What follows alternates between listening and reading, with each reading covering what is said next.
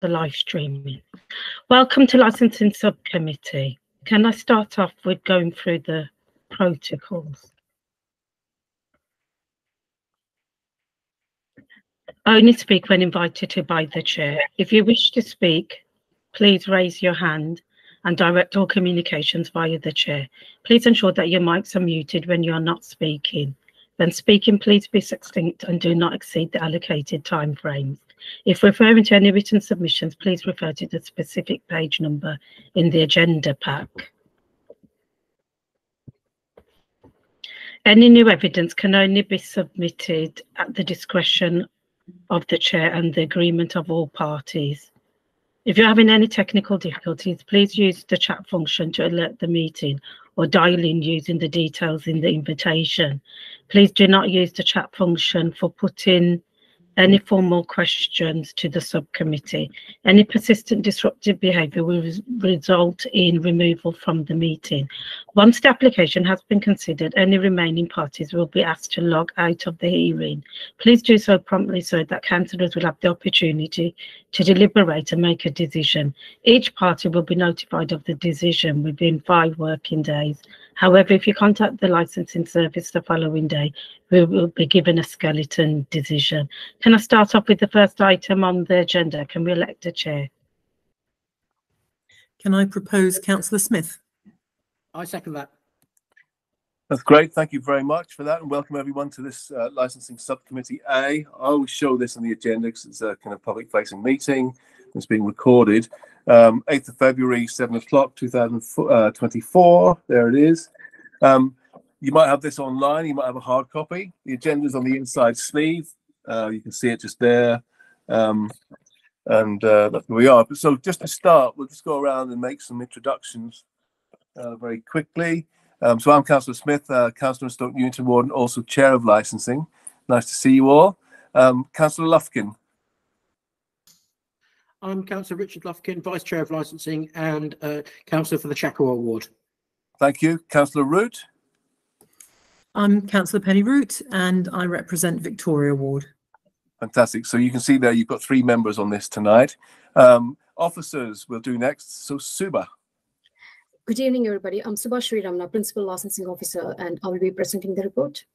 Thank you very much. Amanda. Hello, good evening. My name is Amanda North from Legal Services. I'm supporting members this evening. Thank you. Thank you, Amanda. And Rabia, you've already heard from, our Governance Officer. Do you want to say hello, Rabia, again? Oh, hello, I'm Rabia Hassan, the Governance Officer. Thank you, Rabia. And we've got Mr. Stewart on the call from the Licensing Authority, just observing today. Is that right, David? That's correct. Yeah, thank you very much. Okay, and now on to other people on the call. All your names are up here, so I presume you're okay with me referring to your name that's on the screen there. Yeah, is that okay? Yes. Fantastic, great. So I've got Michelle, Rob, and Rob. Yep, thank you very much. And you're here as another person. Yeah. yes. Thank you very much. And then I've got Andrew. Yeah, my wife Julie also will speak separately. Okay. Thank you. And I can see Keith there. Is it Keith Davies and Louise Davies? Keith is here, yes. Okay. Welcome, Keith. And Richard. Is that Richard Yes, that's Dudley? right. Richard Dudley, one of the residents, owners of a flat in Cosmopolitan House. Yeah. Oh, brilliant. Okay, so I think we've done our introductions. If I haven't, then please let me know. Anybody? Okay, that's good. Oh, there's another David I can see, but that I think David on the screen there. It's yes, it's Alan Thomas for the applicant, and I'm here with David, who's the general manager of the. You're quite a long way away from the. It's hard to see you. Can you? Is there any way we could see? You can get a bit closer to the. Can you hear me? Can you hear me, Chair? Yeah, I can hear you. I can't really see you They're very in a well. room, unfortunately, like a boardroom, unfortunately, so you won't be able to see them close up. Okay. Oh well, at least we can hear you, but it'd be nice to see you as well. But okay. So we've done our introductions, and we shall go through the agenda now. So agenda item 1 is election of chair. We've done that.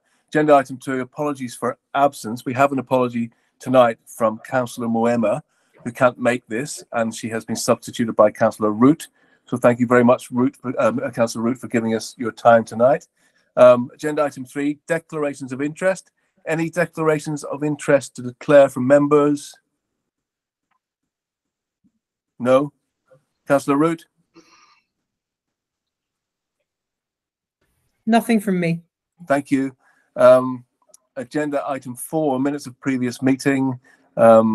Minutes of the meeting are contained within the supplementary pack. Can we approve those, please? Yes, the meeting for the Abbey Park Cemetery hearing, I've read them. They're a true record. Thanks. Thank you very much. That's great. And likewise, agenda item 5 is the hearing procedures. I'm just going to kind of run through the hearing procedure very quickly. Works in steps. So step 1 is election of chair. Step 2, the principal licensing officer, Amanda. Sorry, Chair. There was a second set of minutes, I believe, in the pack. If you could just for the record say that you approved because you actually did approve them. Licensing subcommittee minutes for the 7th of December. I think that's in the supplementary pack as well. You'll see. Okay, that's yeah, you're right. You're right. So if you could just say it for the record that that's been approved as well. Thank you. Okay, so we've got minutes for the 25th of September. They're approved, and for the 7th of December, yes, 23, and they are an accurate record of those proceedings. Thank you very much. Okay, so where were we? So after the minutes, the next is declarations of interest. Oh, we're doing the steps now, aren't we? That's right. Yeah. Okay, so let me start again with those. Step 1, election of chair. We've done that. Step 2, the licensing officer will outline the report. That'll be Subi. You'll hear from. This is over 5 minutes. Step 3, the applicant will present their case in support of their application. Again, that is 5 minutes. There are no responsible authorities this evening. But there are other persons they've introduced themselves this evening. And again, you will get 5 minutes each to speak. We did speak about 3 minutes, but as I explain in a minute, we're going to kind of look at these as one application, and I'll explain why in a little while. Step 5 are the persons, that's you. Step 6, we will move into a discussion phase over 15 minutes. Step 7, closing remarks. Step 8, any point of final clarification. And then step 9, we will ask everyone to leave and we will go on to consider the case. Okay, so on to that point that I made before. It looks like there's 2 applications here, but actually, and in the pack as well, you've got what appear to be 2 licenses for 2 separate venues. We're going to disregard the one for agenda item 7, which is for I mean the license, because it doesn't have one, because the one license, there's one license for the whole building, essentially. So we are referring to the one at agenda item 6, and that would be on pages, let me just find the page, 88 and 89 of the physical pack. Have you got that? Can you see that, folks? What are you looking at? Are you looking at an online version of the agenda, or are you looking at the physical one? It's likely to be online, Chair. Online. Yeah. Can anyone help me with the numbers for that for online? It's an existing license that you're referring to, and you're only saying that the existing license in the first application is the one that we're going to rely on as the existing license. Is that correct? Yeah. Yes. Yeah.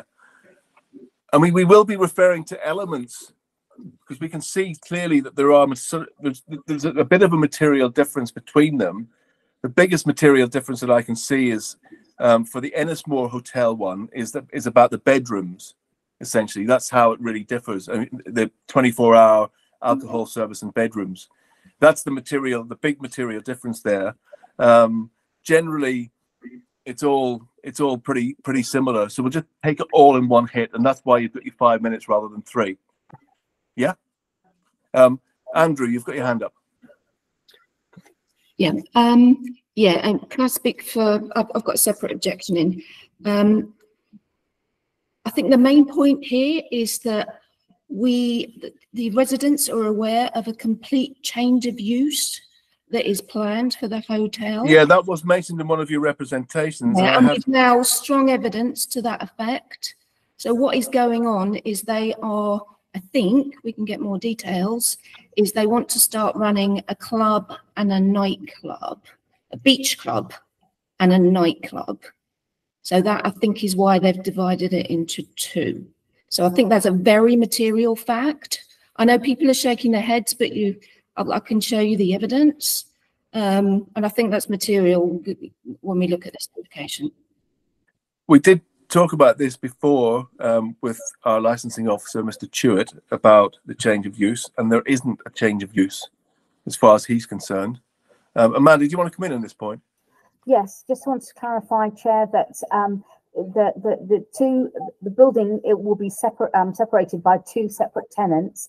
One part of it will remain as a hotel in the normal way and operate in that way, and the other part, including the rooftop, will be a form of a members club.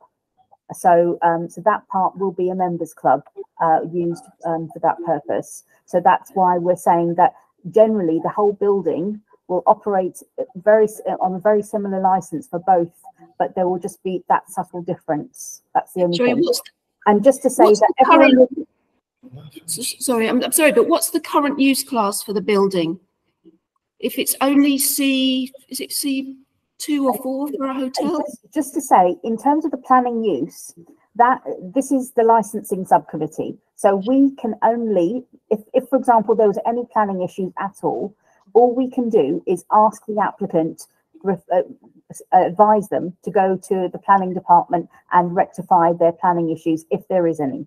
But at the present time, we're saying there aren't any change of use issues, but we're hoping that the applicant will clarify this in their presentation. So I know it's a bit frustrating listening to all of these bits and pieces, but because everyone has an opportunity to speak shortly, the applicant will start first and clarify all of the case, and then you can explain your representations as we go along. So I do apologise, but just to say that licensing and planning are separate regimes. Yes, we can, in accordance with policy LP6, that we can consider planning issues, but we can't sort of make a decision to affect the planning department. We can't tell them what to do. They can only take a recommendation, the applicant, to go and resolve their planning issues, but we can't. So they would have to go to planning committee to resolve that if there is an issue. Thank you. I completely understand. However, I don't think you should assume the use position, subject to what the applicants are going to say. Okay, well we can go through all that again, Julie, when you get your time to represent yourself there. Okay, so shall we start? Everyone happy? Just nod or shake your head so I can see. Brilliant. Excellent. Okay, so we'll carry on. That's good. Okay, so I would like to invite the Principal Licensing Officer, please, Suba, to outline the report. Thank you, Suba. Thank you, Chair. So as you mentioned earlier, so there's a current existing premises license for Mondrian Hotel, 45 Curtin Road. The applicant has split the premises license and has split the premises and submitted 2 premises license applications, one for the private club and rooftop level -3 part of, level -2 part of ground floor and roof terrace, and the second application for the part of level -2, level -1 part of the ground floor and first floor to the 5th floor hotel bedrooms. The application is seeking for the permission for place from 7 to 2 a.m. Sunday to Thursday, and from 7 to 3 a.m. on Friday and Saturday, and for other regulated entertainment activities, and to authorize the supply of alcohol for consumption on the premises from 7 to 3 a.m. Monday to Sunday, and for 24 hours for hotel bedrooms only for the 1st to the 5th floor, and for the late night refreshment is from 23 to 3 a.m. Monday to Sunday, as stated within the report. So we have representation from other persons, which has been so we have pending representation from other persons. We have received additional information from the applicant and other persons B1 and B4, and all these documents have been circulated, and I have nothing else to add. Thank you, Chair. Great. So just to kind of get it straight in everyone's head, this application essentially is what they've currently got. The roof is essentially, it shuts at midnight. Yeah, that's what you're looking at here. the indoor sales of alcohol is until 3, but the roof stops at 12 o'clock. And you can see that from the submission that was made, the additional information that was sent through by the applicant. And it's also, if you look at the license in there as well, I mean, the hours on that license, if you look in your pack, you will see the hours are like that. So that's what we're kind of looking at here. Amanda? Chair, can we maybe just check with the other persons? Have they seen the additional information from the applicant? Yeah. Have you seen the additional information? It was a rebuttal against some of the views that were expressed. Have you seen that? There was a little table of. Subla, have you circulated that to all the? Yes, we circulated and we received response from other persons in regarding what those. What date did you circulate it? Can you just say? When was that circulated? Yeah, can put it closer to the camera, Julie. Yeah, I can't hear you. She's on mute. You're on mute. She's on mute. That's why she's on mute. I think you're referring to the letter of the 31st of January from the Mondrian to. Yeah. Is it like a table? Is it set out on a table? Yeah, that's the one. Yeah. Excellent. Yeah, we've seen that. Yeah, brilliant. Okay. Right. So we'll move on to other persons now, because we do not have any other representation for other responsible authorities like the police or the local authority, the licensing team, health, that kind of thing. Sorry to interrupt. It's the applicant next. Oh, sorry. Trying to get through this swiftly. Sorry about that. So yeah, I'd like to invite the applicant now, please, to make your representation. You've got 5 minutes. Thank you. Thank you, Councillor Smith. Well, they're swiftly and they're swiftly. But I will. There is no change of use here. There was one tenant. There are now 2 tenants. David to my right is from Ennismore, and Hugo on the other side is the club operator. We've got 1 license. We're splitting into 2. The terms of the relevant activities and the conditions have just been lifted from that 1 license and transposed into the 2 different licenses under the 2 different occupations, the 2 different demises. Chair, I'm going to be brief because the David, who's been the general manager here for some time, and has told me what complaints there have been under his tenure. So there was an issue about smoking in the wrong place. That has been addressed. There was some noise from an air handling unit. That has been addressed. There was a lorry associated with an event at the hotel, but not. It was driving around Hackney, blaring music. We had an event here. It wasn't our lorry, and it was just driving around. So it was associated with the event, but it wasn't part of the event. We've been operating like this with the two distinct entities since mid-December, either under temporary event notices or under the existing license. And as I've said, and I won't repeat it again, it is simply to divide the 1 license into 2, which makes it better in terms of enforceability, because you know who to enforce against, and B, in terms of transparency. So if there are any complaints about the rooftop, for example, which is my friend Hugo's demise over here, it can be directed directly to Hugo, and anything to do with the hotel can be directed to David. So in terms of those concerns, as you'll have seen from our letter, we are continually monitoring the situation in relation to customer and staff smoking. You've seen a copy of the staff smoking policy, and we've been asked to move the smoking area, but I'm afraid that's just not possible for security reasons. Chairs, you've already covered off. The rooftop is not being changed. It can't be used for licensable activities after midnight, and can't be accessed at all by customers after midnight. So the only other complaints, so to speak, with reference to somebody threatening to slap somebody. Well, that obviously wasn't a member of staff. It may have been a customer, but it wasn't us. There was evidence of a single wine glass on the street. Not one of our glasses. We know what our glasses look like. And I've dealt with the issue of the event truck. So, Chair, I'm not sure I'm even going to take my 5 minutes. It's very simple. We've got 1. We want 2. It's better for enforceability. It's better for transparency. I noticed in the report back there was some reference to conditions being missing. there shouldn't be. We were great pains to make sure the relevant conditions were transposed onto the new applications and therefore the new licenses. Chair, we're happy to deal with any questions that you may have. Yeah, so at this point, members, just any point of clarification you would like to make at this stage at all? Councillor Lufkin? Okay, so just to be absolutely sure, you're not applying for any changes of any conditions that currently apply to the whole premises? 1,000,000% correct. Other than the ones that would not affect, so the hotel ones, the hotel bedroom conditions will only affect the part of the building which has hotel bedrooms in. Yes, yes. Okay, thank you. Yeah, thank you. Councillor Root, do you have any point of clarification? No, I'm pretty clear at the moment, thanks. Great.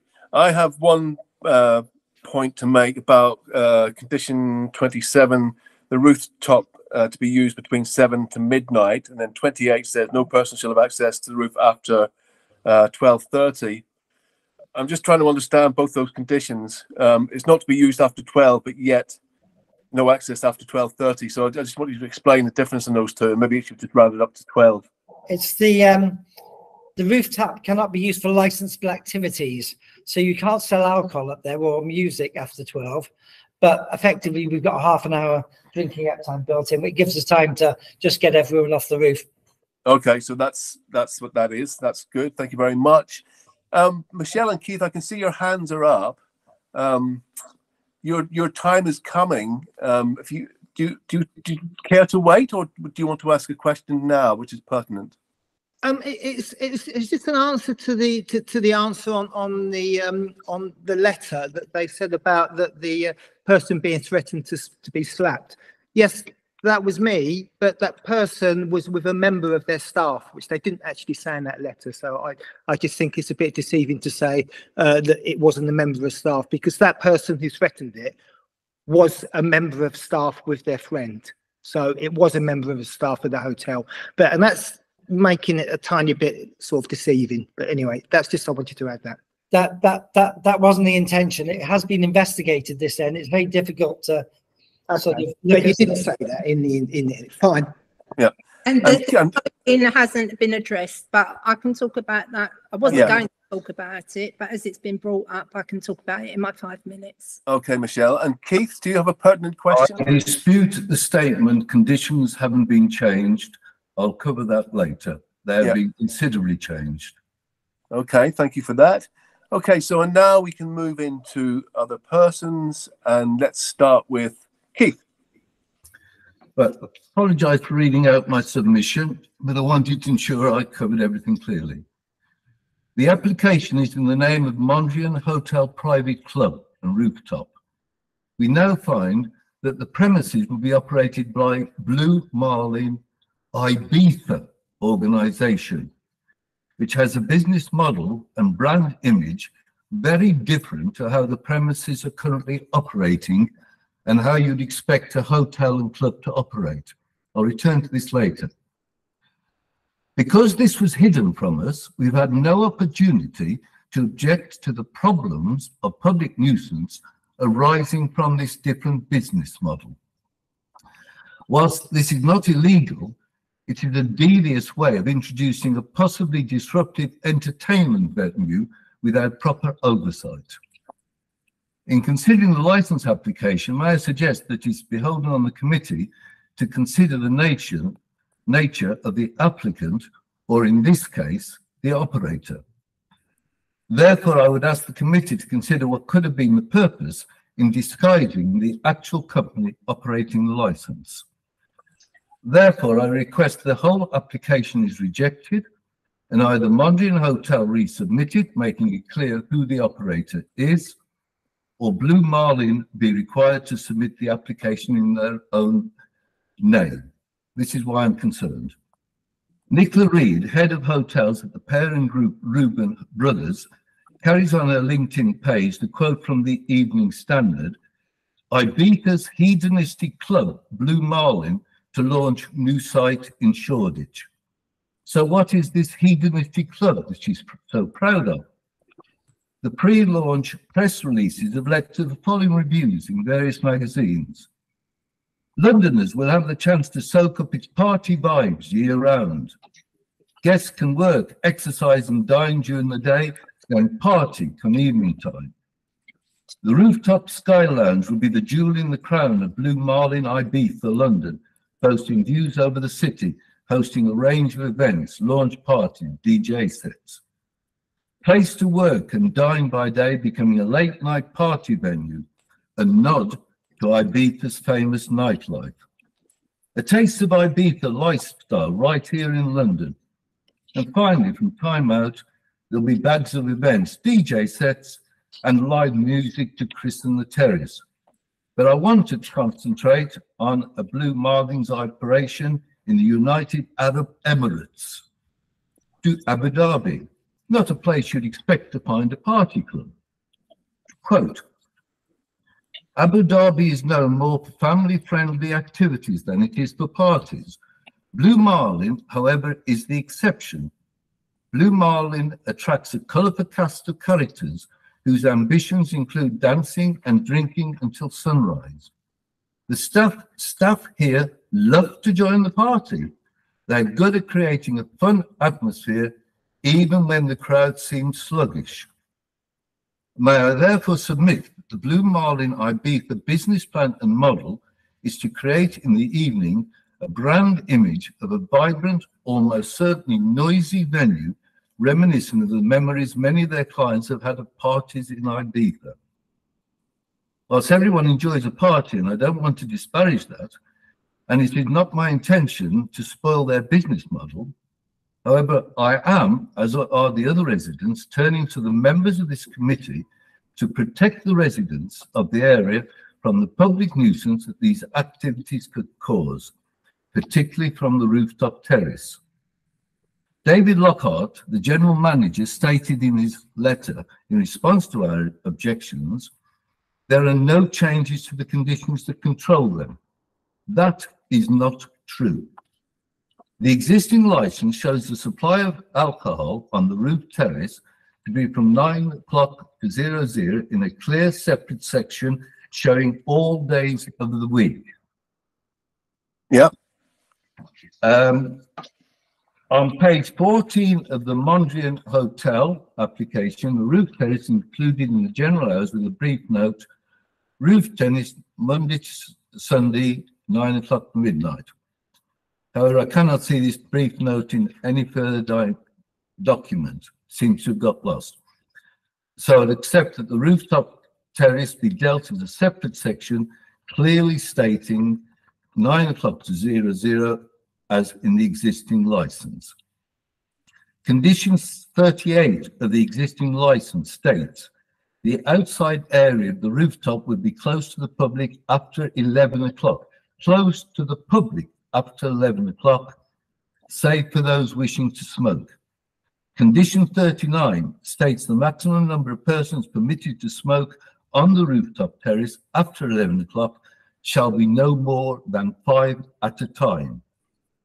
Without these conditions, the applications would allow 125 people to be on the rooftop until midnight, and although there'll be no music, they can make a huge amount of noise, which at night would travel and be very extremely disturbing.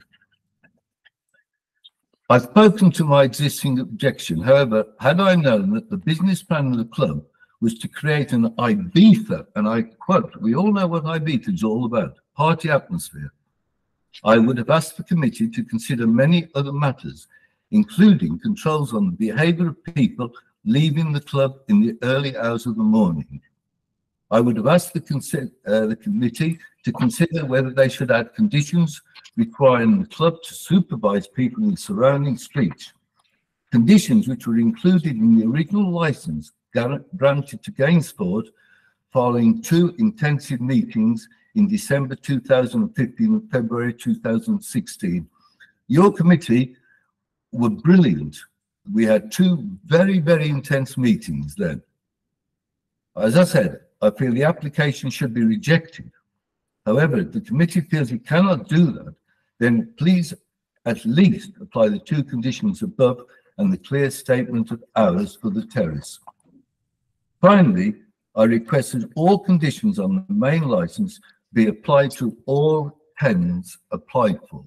It's no good having the 10 if they don't have the conditions. So that's it. I think the operators of the club have been withheld from us. It was only by accident we found out. It's a very, very different organisation to that presented by the applicant. It's an Ibiza party club. Thank you very much for your attention. I step down now. Thank you. Thank you very much, Keith. That was fantastic, very clear. I just wanted to chip in here to officers for a second. Suba, I'm looking at, obviously there's a bit of confusion here, although it's sort of one kind of application. I've got two sets of conditions in the pack. One set of conditions at page 20 of my pack, my physical pack, and then for agenda item 7, there's another set of conditions which sort of seem to include some other elements. So which one are we referring to for the whole building? Are we referring to the ones at agenda item 6 or the ones at agenda item 7? Which ones are we referring to? The thing is, because the thing is, the application has been split for different floors. That's why the condition-wise, the references will be a little bit varied. So it's basically the item 6 is the reference only for the rooftop and the club kind of things, and for the item 7 is for the other floors, the bedrooms as such. So in that way, you will see the difference with the conditions. Okay, so I would like to ask the applicant then, just about Keith's suggestion of conditions, the omission of condition 38 and 39 off license 105685. I don't believe we've omitted them, Chair. Can you just find them then and just point them out to us a bit later? I will do my best.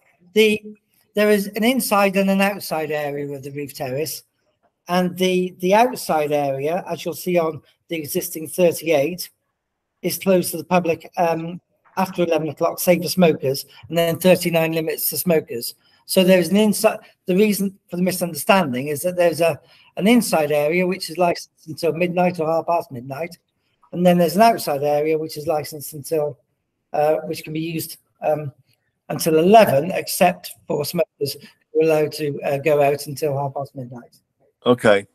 Okay. I will try to find those in the. That would be good, just to find those, just so we can reassure Keith on those. Keith, you've got your hand up. Can I just give some reassurance to Keith on that point, if I may, Chair? I think I dealt with it in fact, we didn't deal with it in the letter because Keith's further representation came in later. We haven't tried to hide anything. It was quite clear on the face of the application that you'll see at page 26 of the report's pack that we were applying for a nightclub. It was a nightclub before under Ennismore, and it's a nightclub now under Blue Marlin. And the application makes it absolutely clear that we were applying for a nightclub. There's been no deception here in the slightest. Yeah, that's under the description, isn't it, of the business? Isn't that right? Say again, Chair. That comes under the description of the type of business you want to run, yeah, in the application form, yeah. Exactly. Yeah. May I rebut, please? Yeah, go ahead, Keith. I'm fully aware it's a nightclub. It's been operating very well. The point about the business model of Blue Marlin Ibiza is that it is very, very much a party club. That is the difference. Had we known that that it was this type of business model, I would have been more concerned. It's been operating as a nightclub, as you say quite rightly, for a time. Blue Marlin Ibiza has a particular business model, and we should have been made aware of who the operator was. Okay, thank you for that. I can see Michelle and Andrew, you've got your hands up, but it is your chance to now speak, unless you want to chip in quickly on this particular point. And the nightclub is actually, yes, we're aware it's a nightclub, but the nightclub is in the basement. It's not been on the roof terrace. The nightclub is not on the roof. The roof terrace is been a restaurant. It's a restaurant. It used to be a restaurant, Laurel's, on the rooftop. But the nightclub is the basement. Basement. So Just they're wanna make saying that they're clear. operating it as a nightclub on the roof, but it's not. Can I just add one point here? It Yep. was never a nightclub on the basement until I think December of this year. Prior to that, there was only ever a restaurant. So it has never, ever at any stage until December of this year, the bottom turned into a nightclub. This is entirely new. When posters, I've submitted them in my evidence, you can see them, started appearing in December of this year. There is no beach club on the roof yet. However, we know that's entirely their intention from the press reports. Okay. Do you want to come back on that? Thank you. I have been taking instructions whilst you've been talking. There is no change in the use or change in the conditions. The nightclub is in the basement. The roof terrace is a restaurant and bar. It's always has been, and always will be. We've got no intention to run a beach club, whatever that might be. We simply will comply with the same conditions as on the existing license. Yeah, but you've got a swimming pool up on the roof, don't you? I haven't been up there myself. I'm in the hotel, but well, that's what it says on. That's what it says in the plan. Yeah, but yes, we've got a pool. Yes, but you do realise that what's that house called next to you? Soho House. Sorry, say that again. Is it Soho House? No. Shoreditch. No, the name of the building close by. What's it called? I did write it down somewhere. Queen Oh, of Hoxton? Cosmopolitan House. Cosmopolitan House. You've got a terrace as well, haven't you, on the roof? Yeah. We do. Yeah. So you'll be able to see if they're having beach parties on there, yeah? We hope not. Okay. Keith, do you have a little point you want to make? I can see Councillor Root's hand up as well. Just a quote from the reviews and that have gone. The rooftop sky lounge will be the jewel in the crown of the Blue Mile in Ibiza, London, boasting views over the city, hosting a range of events, launch parties and DJ sets. I'm afraid the gentleman representing the applicants is not selling it as it intends to be. It's very much about the rooftop being party time. I'm sorry. Can David, can you just address this? Because we're going around in circles. Is this completely false and made up and we're just dreaming it? Oh, yeah, and are you willing to put conditions that you will never, well, I'll come back to my point about music in a minute, you won't operate a beach club on the roof? I don't know what a beach club is, quite frankly. We just want the same conditions on the existing license, nothing more, nothing less. Whatever the license allows us to do at the moment, that's what we want and that's what we will comply with. But you can hear Keith's concern, can't you, about the material that's being produced to suggest that actually whatever this beach club is, it will be a part of the business model. And what Keith's saying and what the others are saying, if you are saying that that's not going to happen, then you should be happy to have a condition to say you cannot do that. But Chair, what Keith read out was it said Sky Lounge with great views across the city. No, I did not. No, I did not. He didn't actually. I do remember Keith. Just say it again. I read the rooftop Sky Lounge will be jewel in the crown, boasting views of the city and hosting a range of events, launch parties and DJ sets. I'm sorry, please. Which is exactly. Please, will you accept conditions that the roof terrace will not cause a disturbance in any way to the surrounding residents? Well, Chair, I mean, I think we're talking about three different things here. We've got an existing license. We will comply with the terms and conditions of the license we had, in the same way that Ennismore did when they had that part of it. we've been operating in this way since December, and we haven't had any problems. We haven't had any complaints. If there are complaints going forward in relation to any way that we operate, there is a separate process for that, which the Chair, you'll be very familiar with, called the review process. But the license as it is and the conditions as it is, we will continue to comply with, including 38 and 39. So just to be clear, you've been having DJ sets on the roof then up till midnight, have you? We've been operating under Blue Marlin since midnight. I don't know if we've been having DJ sets or anything. No. So what kind of events, Councillor Root, I can see that you're waiting there. Do you just want to come in now, actually? Sure. I suppose I can see where Keith's coming from and why he's alarmed, because that publicity material does kind of imply dancing all night and what have you on the rooftop. But given that there's nobody allowed outside on the rooftop after a certain time, and that doors have to be closed, and that in any case the rooftop has to shut at midnight, that seems to me to pretty much guarantee that it can't become a club as such, because my experience of clubs is that they tend to be after midnight. So I think to some extent that may provide some reassurance. And I was just going to ask Keith and indeed the other residents, because I noticed from the photographs that were submitted that at least one of the events organised by the Ibiza gang took place on the 14th of December, which happens to be my birthday as well, but I wasn't there. And I just wondered if they'd noted anything different that night, you know, if there was any kind of particular difference that that anybody had clocked to do with that event. Yeah, on that point, I can't speak to that event, but in my materials, and I don't know if this comes out of my 5 minutes, but on the 29th of September, I had to submit a noise pollution complaint to Hackney Council. It's in the materials, page 79. All day long, there was loud thumping music from that hotel. It was upset me and my son. They wouldn't turn it down. I was just told there was an event and they wouldn't stop it. I've reported it to Hackney Council on the day. So this is the type of thing they completely intend to do.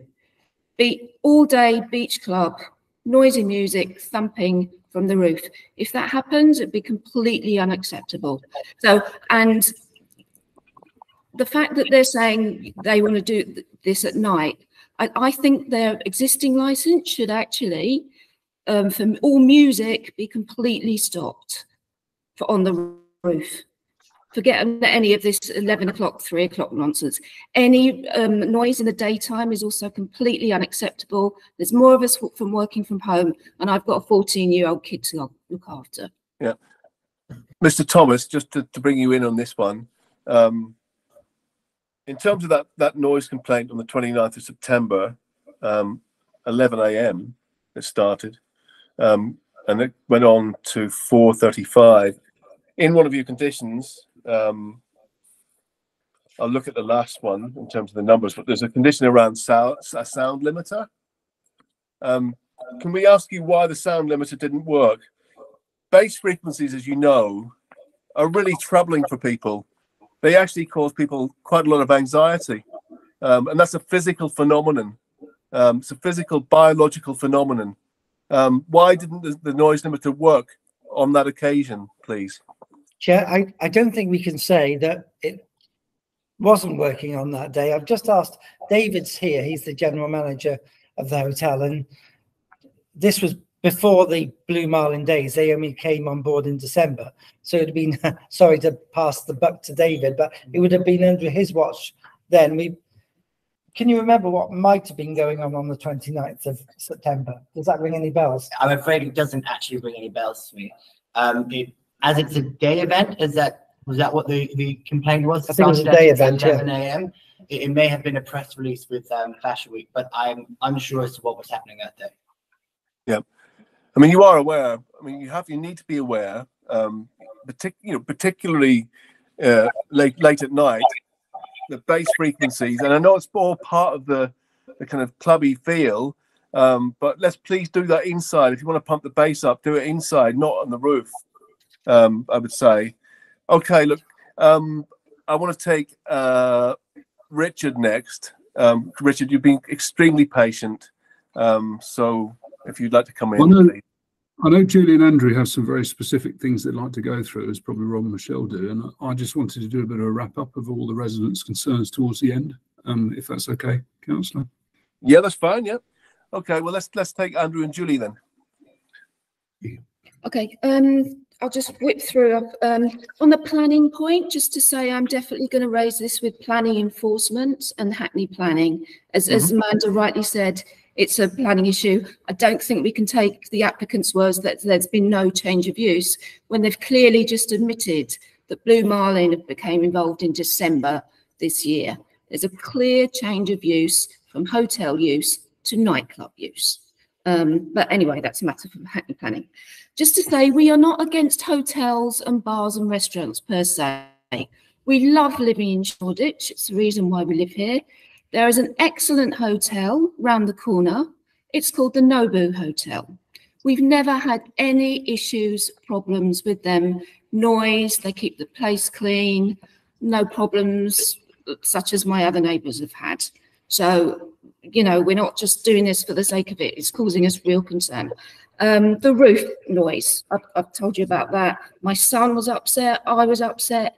We're working from home. We cannot have that on a daily basis, either during the night or the day. So I would say all music emanating from the roof should be completely banned unless they've got those sound protectors in place. And as far as I can see, if you want to run a beach club around the pool, you're going to have some pretty strong sound protectors.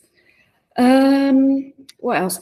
The whole way that I have never heard the name Blue Marlin until I started Googling after you represented it in your letter that I spoke about of the 31st of January. You said that, so Mr.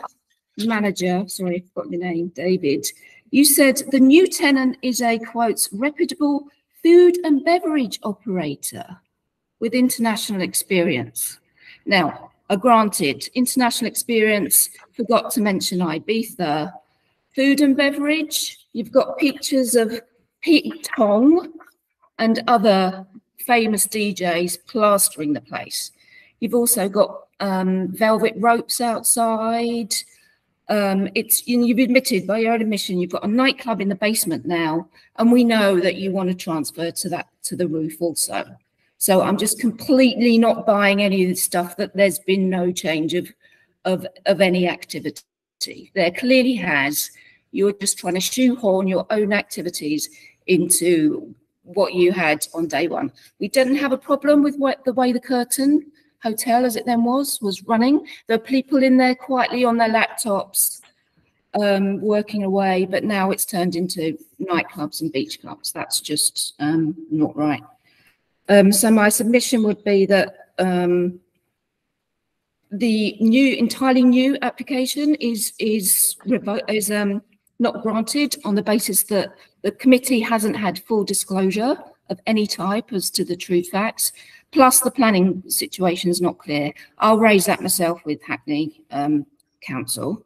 And furthermore, I think the existing licence should definitely be amended to stop all open air music on the roof unless the sound protectors work.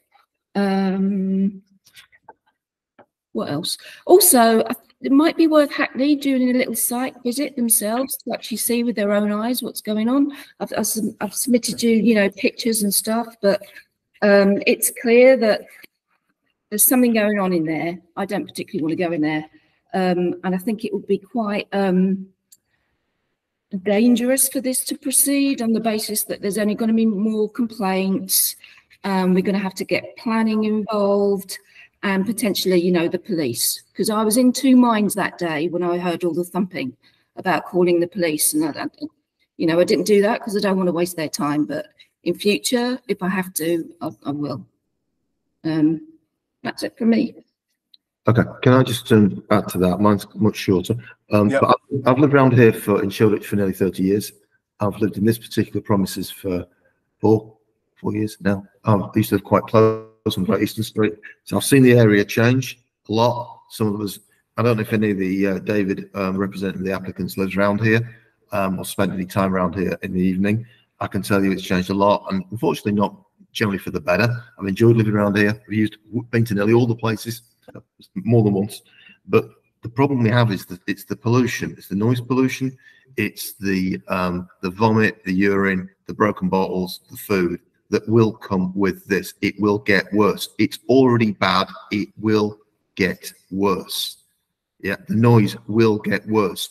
It's the cars, it's the screaming and shouting at 3 a.m. or whatever time it is. It will get worse. We have a right to quiet enjoyment.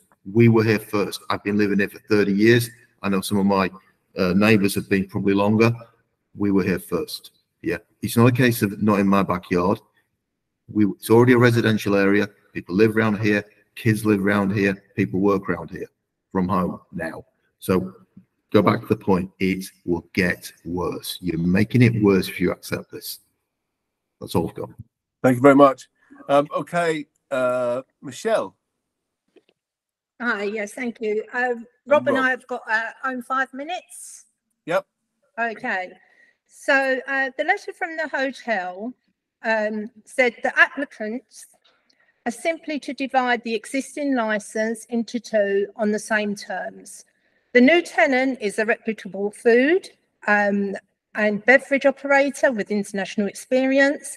The hours, activities, condition remain the same to the relevant areas. The applications to seek to mirror the existing premises licence and the hours, activities permitted under the existing licence. Coupled with the proposed licence conditions and reassurance from David Lockhart at the Mondrian, it would appear there is no cause for concern for residents. We were being assured. That said, after embarking on research investigation, because it was not obvious, we have uncovered the truth, showing the reassurance from the hotel is deceitful. The reputable new tenant is, as we know, Blue Marlin Ibiza. And indeed, it is a reputable company. Nobody's asking that. However, their successful operating model, the purpose is completely different from the previous Laurel's rooftop restaurant, which had low-level ambient music. There was no partying on the rooftop. It wasn't a problem. So Blue Marlin Ibiza, I won't go through it all again. Keith has mentioned, it's been mentioned already, that it's a luxury Ibiza beach club. It's been advertised as looking for a young audience. Membership is specifically offered at a preferential rate for under 30s. The world's biggest DJs, and it's in light of this revelation, my concern particularly is that whilst the license is the same, the Blue Marlin can apply for up to 15 TENS licenses a year, which appears to be the back door in order to then host renowned DJ artists and their party style rooftop. That is the way they can get through it. So especially more so in the summer. And 15 TENS a year, having that racket is unacceptable. We have experienced the rooftop party that Julie was talking about last year, and the noise was horrendous. There was no escaping it. We could hear it with the windows closed, the beat, the bass, and God forbid if we'd have gone onto the terrace, it is impossible to be outside. It was an absolute nightmare. It's just absolutely saturated the area. It's insufferable, inescapable, and it's detrimental to our mental health. It really, because if this Blue Marlin gets 10 licenses, and on the roof, they'll be partying. You've just got to look online. You can see their plans. You can see their promotion for Blue Ibiza London. This is what they're going to do. The license application appears to be underhanded, and we believe also noise pollution has not made a representation and should be aware of the true purpose of Blue Marlin Ibiza and involved in this license, as the purpose of the rooftop has changed. Any noise coming from a licensed venue should not cause a statutory or public nuisance. The rule is up for some interpretation, but it's fairly easy to follow a common sense approach. The noise should not interfere significantly with any individual's right to enjoy their home life. And this is what we are at risk of. So it's completely disingenuous. Great, that's 4.5 minutes. Rob, do you want to come in with 30 seconds? Yes, yeah, for my 5 minutes. Yes. Yes. Oh, well, no, you two get 5 minutes in total. No, we applied. Yeah, you do. No. You do. We took 5 minutes Each. Yeah. We asked specifically the licensing to register as 2 separate objections. Well, on my form, you're down as 1. Well, that's incorrect. Yeah, we've got an email where we requested. Okay, for the sake of, I'll give you 2.5 minutes. Off you go. No, I would specifically like to object on the grounds of prevention of public nuisance to the new license application for a rooftop terrace operated by Blue Marlin. Although the license application in writing reads the same, it's a substantially difference in the way it is going to be operated from when the license was originally granted when the hotel first opened. The original owner gave assurances and conditions were added that only piped music with a noise limiter would be played on the inside roof terrace in a restaurant setting. I request that all existing conditions are carried across from the original license, especially condition 39, now condition 35 on the new application. This refers to sound limited equipment set so that no sound from the rooftop should be heard in any residential area around the hotel. This condition should also be included on any 10 licensing applications to be held on the open air and indoor terrace. The new proposed license and 10 licenses without current existing conditions will permit an open air club with amplified sound all day until 10 p.m.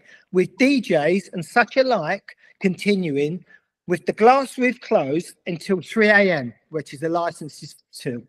It is unacceptable in a residential area. No acoustic measurements have been taken or submitted on how this noise pollution will affect residents living in the surrounding area. This is unacceptable, and I note Blue Marlin, who proposed to run this club, are treating the application in their literature as it is something in an isolated open-air nightclub with no residential. Clearly it's not. We have encountered daytime noise in the past from the roof terrace over the years when the hotel held advance. The residents of Cosmopolis complained to the hotel, but the noise pollution did not stop. This is not noise from a truck as mentioned in the recent letter to the committee and hotel residents from the hotel. After 10 p.m. until 3 a.m., when the glass cover on the roof is supposedly put in place, no acoustic measurements have been submitted or carried out as to the noise pollution that will affect all the surrounding area with club music until possibly 3 a.m. in the morning. The glass is not an acceptable acoustic shield, and therefore noise from the club would still spill around the surrounding residential properties. Glass is not going to stop thumping bass, basically, and I'm an acoustic sound engineer. Again, I stress this is not an empty field or a beach area, but an area where people live in and around the hotel. And as such, noise pollution should be kept to a bare minimum. And no music at any time in the day should be heard in any surrounding residential home, even if it has a tent event or not. We just shouldn't hear anything. I employ the licensing committee to reject the new proposed rooftop application completely on the grounds of the noise pollution of a club on the roof and the effect it will have on people's life that live around the surrounding areas. You know, I'd also like to stress to the committee that whatever is imposed or granted with this last licence will set a new precedence for the whole of Hackney, in that at present no open air clubs operate with live DJs all day and all night. This is unacceptable in a residential area, and any decision made will have a lasting precedence for the whole of Hackney. Because if they do it there, you're going to get other hotels asking for open air roof terraces with club DJs all day and all night. You've got to set and lay down a law to stop it. It is just not fair. And basically, the 10 licenses are just unacceptable. We don't want to hear DJs all day and all night, all over the weekend. It's not fair on us. And this whole thing about saying after 10 o'clock, the glass will come down and it's a closed area, that how do we know? The bass will just go through the glass, the windows. We would still hear the noise through the glass. It's all day and then all night to 10 p.m. It's totally unacceptable. You know, I'd also request that you put on note that the non-representation from Hackney Noise Pollution Department is really disappointing, considering the impact this new licence application will have on the residents living around the hotel. You're going to get hundreds of complaints. There's brand new blocks of flats facing the hotel now, 32 stories, and basically they're going to be inundated with complaints of bass going through £1 million flats. Can you imagine the amount of complaints they're going to get?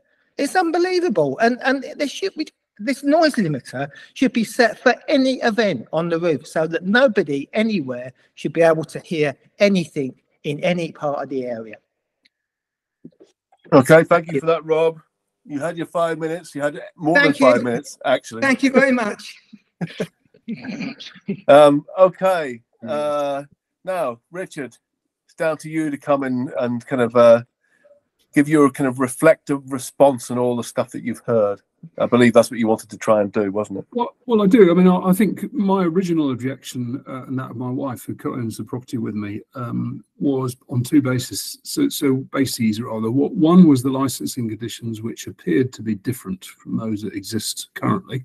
It sounds as if the applicant is committed to those licensing conditions being the same, but that is not the way the application appeared. So the application as it stands, as far as we're concerned, should not be approved because it's not.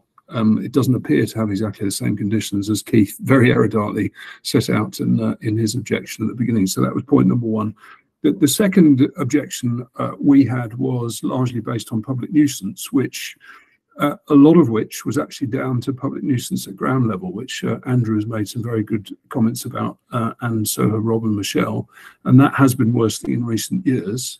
And based on the use of the property and the potential change in use, I'll come back to what I mean by change of use, because I think to argue that the change of use isn't changing legally might be true, but it's quite clear that the way the property is going to be used under either the hotel or nightclub designation is changing, which is disingenuous. And I think you've heard that from a number of the other objectors as well.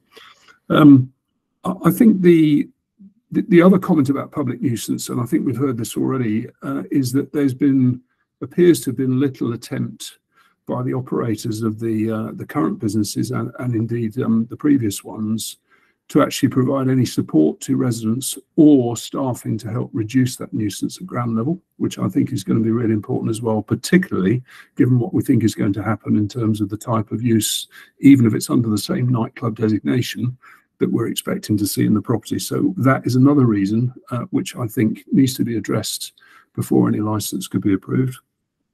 I actually think, given the excellent research that my neighbours have done on Blue Marlin and what they intend to be doing and what their reputation is, and basically they have the same model everywhere they go from what I can work out, so it's difficult to understand that they will do it differently here.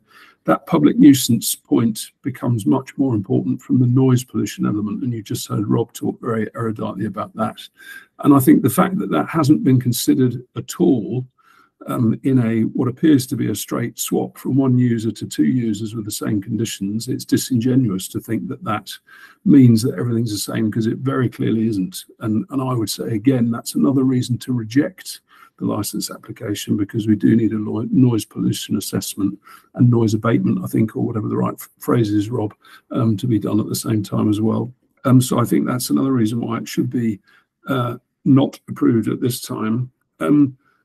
I also think the whole topic of the operator and whether there's a legal change of use, it is very easy to interpret that as a bit of a smokescreen because of the Blue Marlin situation. And as others have said, much more eruditely than I could, it doesn't seem to be very clear to us. It hasn't been obvious to us about the Blue Marlin thing from the way the application has been made. And I think that in and of itself suggests a lack of transparency, together with the apparent not equivalent licensing conditions, together with no analysis on noise pollution or the public nuisance matter. For me, there's a pretty strong case when you add all those things together that this application as it stands should be rejected. So I'll stop there. Okay, thank you very much for that, Richard. Okay, I'd like to invite members. Oh, sorry, Amanda, you can see your hand, and I'll invite members to ask some questions. Amanda. Yes, Chair. I don't know if it would assist you to clarify that although there is reference to noise nuisance, etc., did any of these, these noise incidents get reported to the council, and was it a statutory nuisance? Yeah, Julie, you reported one, didn't you? Yeah, I reported it. It's in the materials. It's referred to in my letter, and it was a report to noise pollution on the 29th of September. Yeah. What did they find? They got back to me a week later and said, "Is the noise still continuing?" I said no, and that was it. Okay. Didn't hear anything else. All right, thank you. I don't think it's my job to kind of, go around to it. Can I just mention one thing? I know it's a bit cheeky, but there's been zero consultation with us. Okay. Now, I have been involved in situations similar before where, good operators consult with the local community. Zero consultation, so far as I'm aware, which is just typical, I think, of the attitude that this particular operator may have towards the community. Okay, Richard Dudley. Just very briefly, I just wanted to ask Amanda what she meant by statutory nuisance, because you asked two questions: A, whether reports have been made, and B, whether it's defined to be a statutory nuisance. Could you just explain that for us, please? Yeah, a statutory nuisance is when the noise level is at such a level that it's considered a statutory nuisance, where the environmental protection team can actually take action, maybe issue an abatement notice or something, because the noise level is so much and so severe that it's causing, it's classified as a statutory nuisance, but that can only be measured by the environmental protection team. It can't just be an individual. You can report it, but then they have to come out and witness it and confirm if they feel it's a statutory nuisance or not. Oh, just one thing, sorry, I did just remember through the chair, please. Oh, sorry, Chair. A bit confusing procedure, sorry. I did try and telephone Hackney Council on the day. It was a Friday afternoon. I couldn't get through to anybody. That's why I submitted it online. I would definitely have preferred to have spoken to someone to get them round to actually hear what was going on, but I was just out of options on that. Okay, thank you very much for that, Julie. There's lots of people who want to speak now. We are moving into the discussion phase, but I would like to bring in members first to ask some questions and just put forward what they're thinking about this at the moment. So I'll take Councillor Lufkin first. Councillor Lufkin. Thank you, Chair. I've got three things that I would like to ask. The first thing that I'd like to ask is of our licensing solicitor, Amanda. If we were to reject this application, would the operator be able to continue using their existing license? Yes, if they have an existing license, that will continue until they decide to reapply for a new application, or they can continue with temporary events. One of the questions I was going to ask the chair, if you wanted clarification on, is I note that there seems to be a pattern that they're talking specifically about one application more than the other. And so I was wondering whether or not other persons could clarify if the issues are only with the proposed club and not with the hotel, or whether or not the hotel is equally causing the same problems that the members club would cause. Okay, that's for the applicant, yeah? No, Chairman, it was to the other persons, wasn't it? Yeah. Yes, it's to the other persons because they all consistently refer to noise nuisance coming from the club members club area, whereas the hotel. So I think we need to differentiate which parts of the building they're actually talking about that are causing the noise nuisance. Sorry, can I interrupt there, Amanda? Okay, I'm just going to read this out. This is condition 26. Okay. Sound limiting devices, device type to be approved by the council's environmental protection team, shall be installed to all music devices systems at the premises. All limiting devices should be set at a level to ensure inaudibility at the front elevations of all nearby residential premises. All limiting devices should be controlled by the premises license holder and kept in a locked, tamper-proof box. Calibration certificates to be provided to the environmental protection team. Can I just check that that condition is going to be applied to both premises? If the application in front of us has that condition applied to both premises, doesn't it? Yeah, it would do. So that should provide reassurance that there shouldn't be noise nuisance from the premises. If that condition is being broken, then other people, including the license as it currently is, because that is currently a condition on the existing license. If you feel that that is being broken, you need to raise that. Okay. So the third point I would like to make is the level of consultation with the residents. Actually, I mean, because we've been through these kind of things many times, and it does seem that the level of consultation with the residents is pretty poor. You know, I'm not reading about we've had a public meeting and, you know, all of these things were put to us to explain it. I would just like to ask the applicant, am I missing something? Have you done that? Because I'm quite used to seeing things like that. You know, on the minutes that we previously approved that I was at, the applicant had gone out of their way to discuss this with the local residents, but I'm not seeing that here. Am I missing that?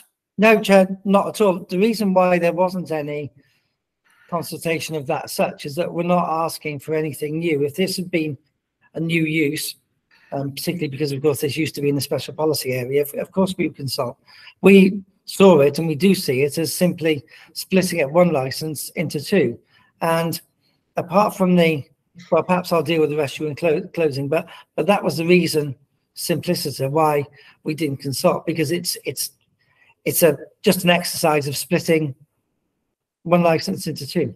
Yeah, I mean, but then you got loads of objections and you didn't seem to want to do something then. I mean, that's a bit disappointing, to be honest. We wrote to them, Chair. We wrote to everyone. I would have expected, bearing in mind that, you know, you've had all these, I would have expected you to kind of try and allay concerns at a public meeting.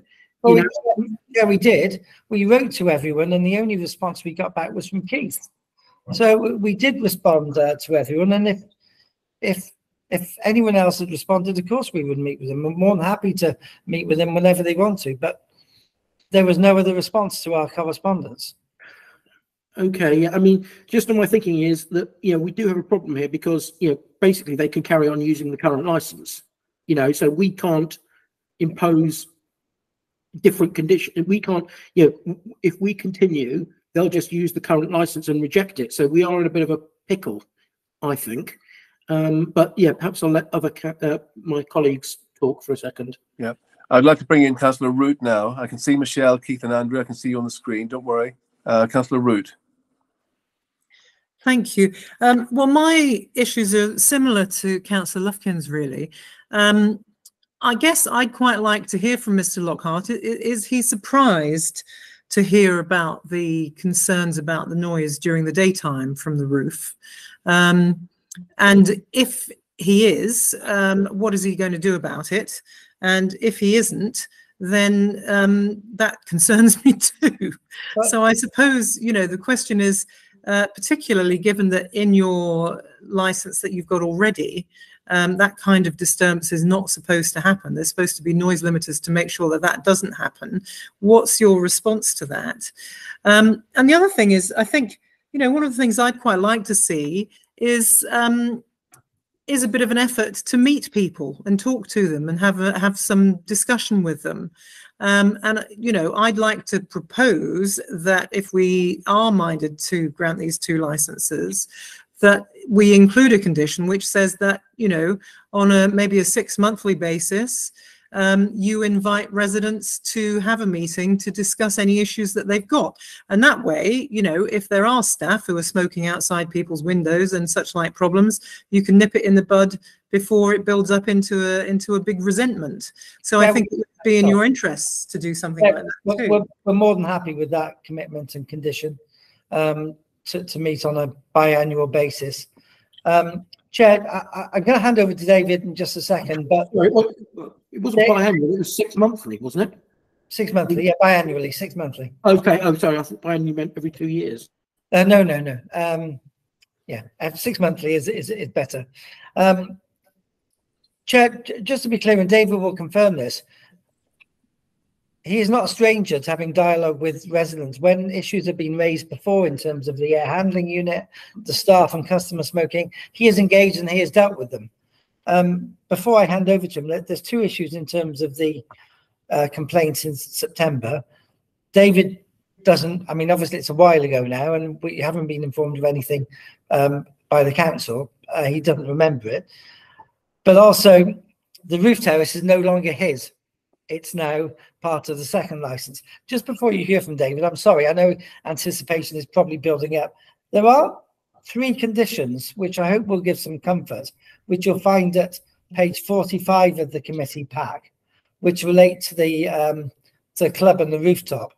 And it's conditions at page 45. It's conditions 21, 22, and 23. And it's condition 21 says no music to be played on the external areas of the rooftop terrace after 10 p.m.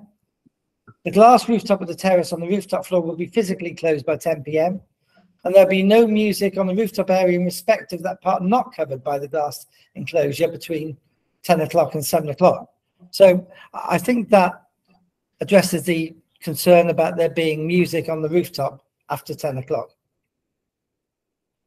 David. Yes, but what about before 10 o'clock? Well, that's not the condition on the existing license. David, can you cast your mind back to September and as to whether you can think that it would have been anything that you're aware of? Could it have been another premises or? No, I'm afraid actually I can't recall as to what that would have been happening on that day. So a day event that was a takeover involving loud music, that's certainly very, very rare within the hotel and the rooftop. We usually keep these things confined to the ballroom downstairs. But no, I cannot answer what that is. Yeah. Okay. Sorry, Matt, can I say something else, Gilbert? Yeah, go on, go ahead. No, I was just going to say, you know, I mean, given that residents were moved to actually try and make a statutory noise complaint, there must have been something, and I'm sure they wouldn't have accused you know, they wouldn't have accused you of making the noise if they weren't sure that it was coming from your establishment. So, you know, clearly there was some noise during the day on that occasion. I would just say to the residents that it is obviously possible to have noise complaints during the daytime, but I do know that the council's noise department is not staffed so heavily during the daytime, because obviously the most grievous complaints tend to happen at night, and that's when they try to send people out. So it's not easy actually to get a statutory noise complaint during the daytime, because it's not that easy to get an officer on site to actually evidence the fact that it's happening. But I would urge you, if that happens in the future, to still stick with the online reporting system, because it does go through just as quickly as telephoning. So I know sometimes it doesn't feel like it's going anywhere because you've not actually spoken to somebody, but it is worth actually doing it. And I do think, you know, that the residents are entitled to a reasonable, comfortable life during the daytime. So I would like to hear a little bit more about what you plan to make sure that doesn't happen during the daytime again. Well, Chair, we don't know that it did happen. David, who's the GM. I don't think that's a very productive way forward, do you? I mean, we've just heard somebody saying that it clearly did happen and that they were minded to actually report it to the council. They were so sure that, so to deny it happened is not a very fruitful thing to say. I didn't mean it to come across that way. I'm not saying we deny it happened. We just don't know what it was. Perhaps that's a better way of putting it. Councillor Root, have you had your questions answered or not? Well, I still haven't had I mean, you don't know what caused it, but we can make some assumptions about, you know, maybe there was an all-day let of some sort that was a sort of music-focused event. I mean, what would you do in future if you get that kind of a booking? It would be good to know so that residents are assured about what would happen if that were to happen in the future. Well, obviously that would be directed at Hugo, who's the operations director of the company that's now responsible for the rooftop. I think the short answer is, Chair, that because of our license conditions, we wouldn't want to do anything that constitutes a nuisance. Bearing in mind the sound limiter condition, which requires that inaudibility at the facade. Okay, let's bring in Keith. Right, I'm very interested that David said the rooftop is no longer his. That is my point.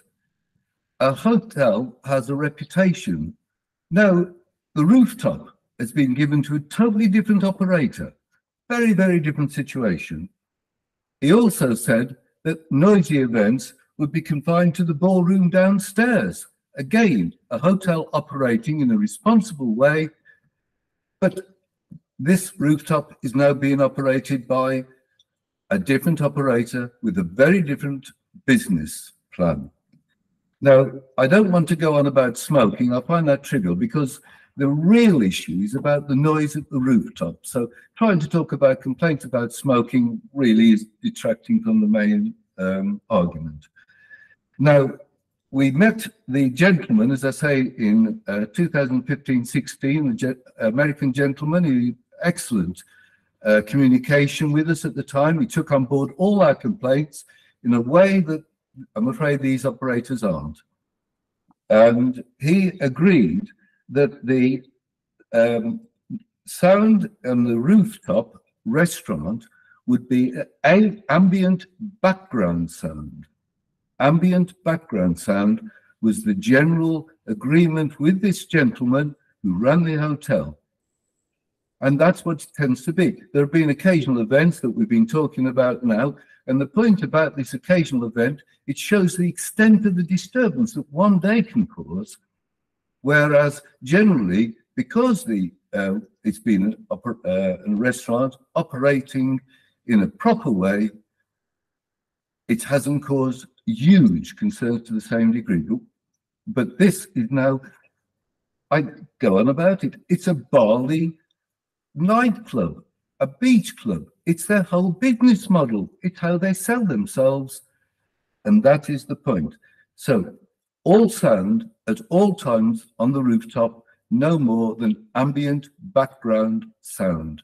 Nobody will complain about that. Thank you, Keith. Michelle and Rod.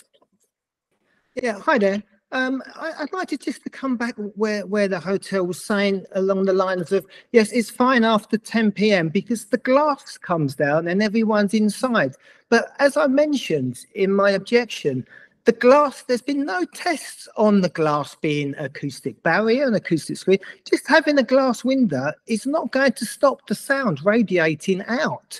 So just saying, oh, it'll be fine after 10 because it's all inside the rooftop, it will still be blasted. If you've got a loud club DJ on a roof, it is going to go through glass. there's been no tests, acoustic tests or reports of how this would affect it. And I can basically, the only thing I would stress to the committee, of course, is to have the sound limiting permanently on. But what we really need to have is they need to agree to have the sound limiting on any 10 license, which could be 15 summer weekends, that the 10 licenses need to have included into a condition that the sound limiting needs to be included in this and wired into this, so that no existing residential area shall hear the noise, because that's the way it says the council should set it up.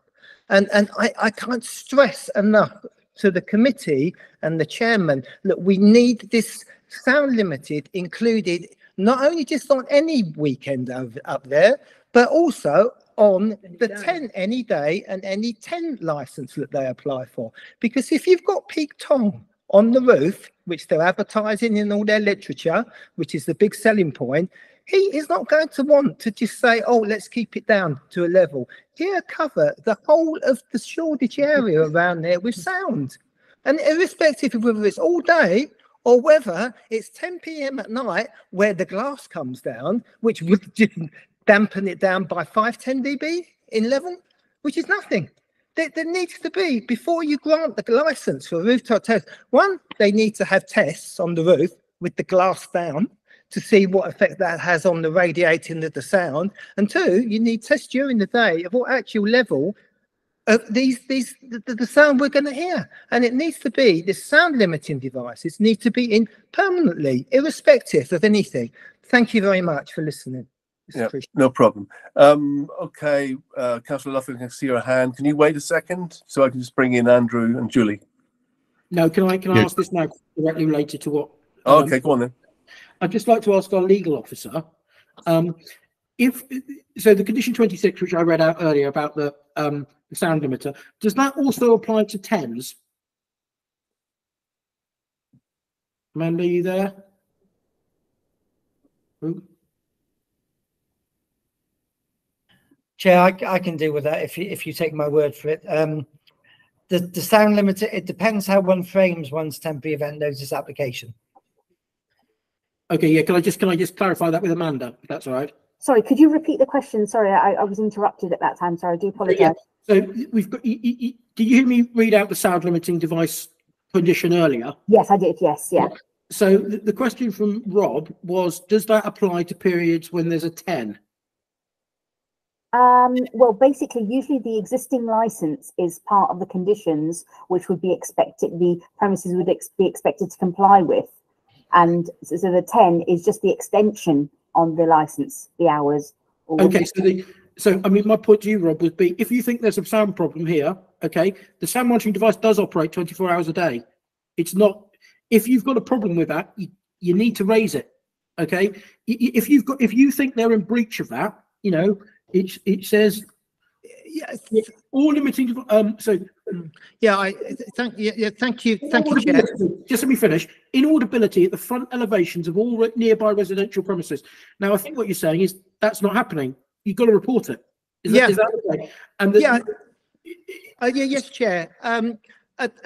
Basically, the problem we have with here is we asked your licensing officer if the sound limiting is carried across onto the 10s, and we had an email back a couple of days ago saying no, it isn't unless it's specifically written in.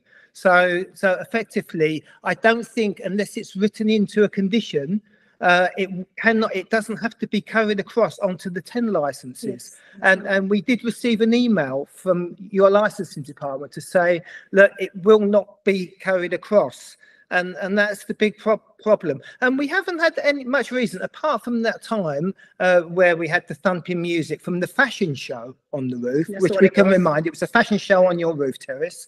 Effectively, we haven't had much problems because it's been a restaurant with low pipe music on the roof. And we've been up there because the previous owner actually really engaged with us and took us up there and showed us.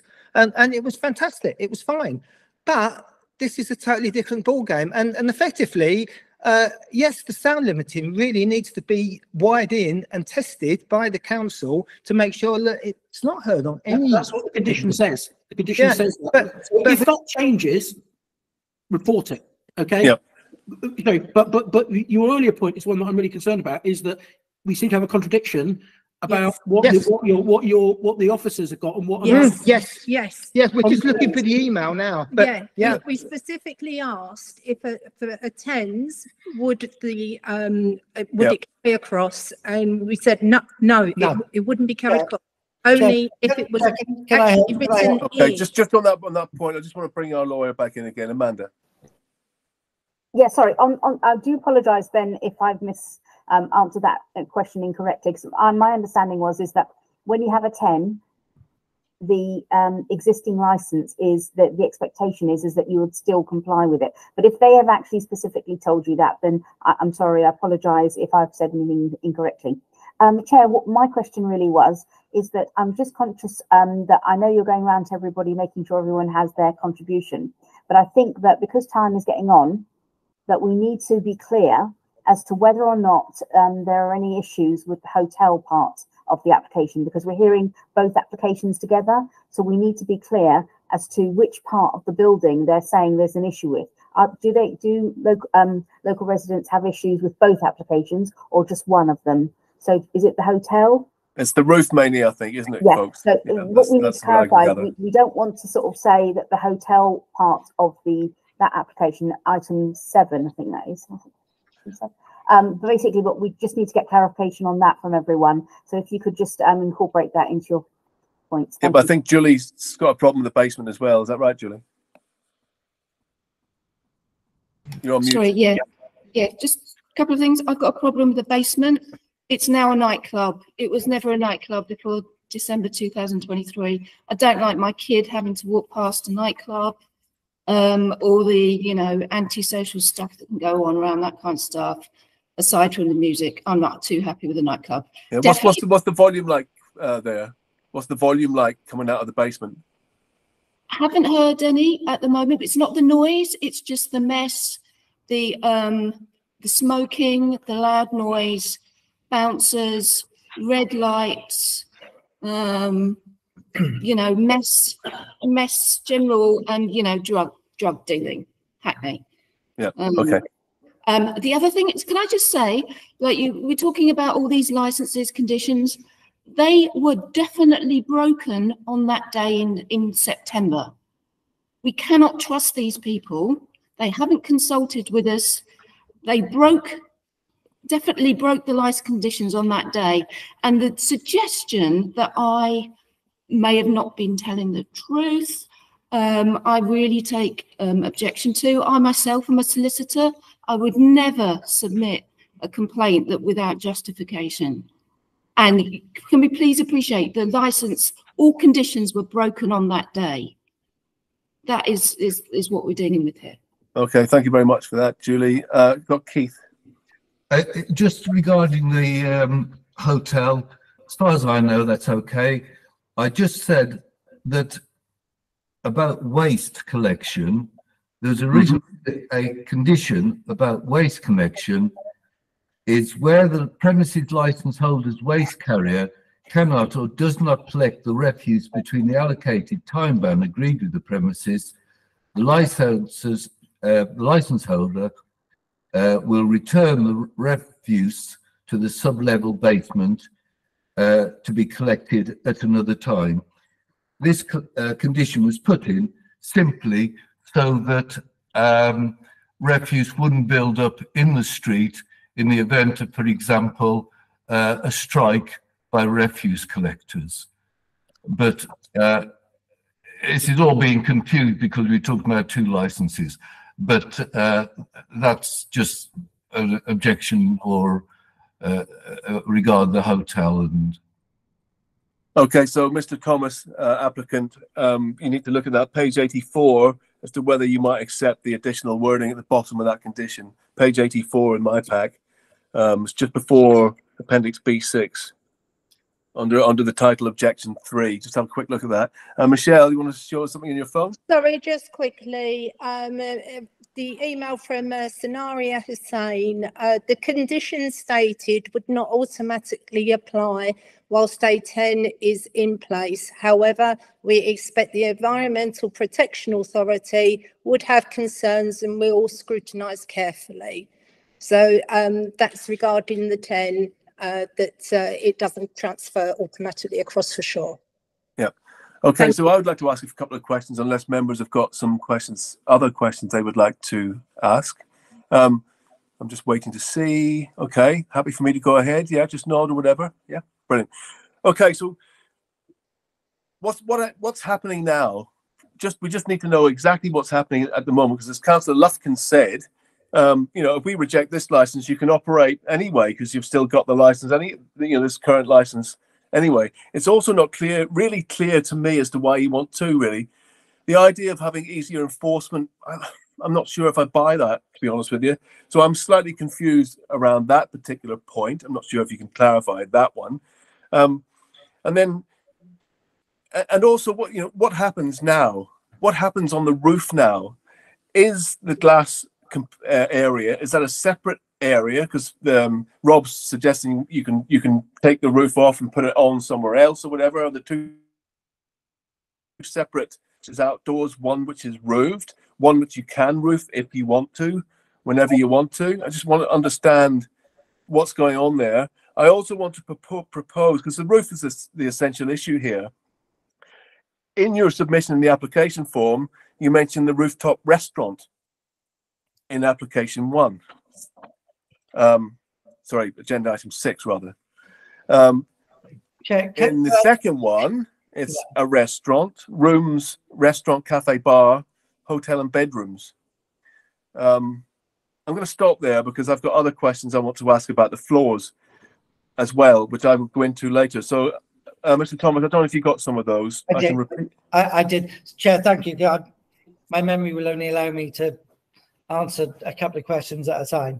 Can I deal with the issue of the use of the rooftop first? There's a just tell us what happens right now. What are you doing now under the current license? It's a condition under the current license, which goes on the new license for the rooftop, that after 6 p.m. alcohol should not be sold for consumption on the rooftop, other than to persons taking a substantial meal from the menu and supplied by waiter waitress service. Yeah. Can you stop there 1 second? Would you, as we're on this one, which is condition 20 on page 21, it may be different in the other at the end of it because there's 2 sets of conditions basically. Would you be happy to add the word substantial table meal in there rather than substantial meal? Because that's what we do generally, is add the word table. Can I just take instructions a sec? Do you know what I mean? Yeah.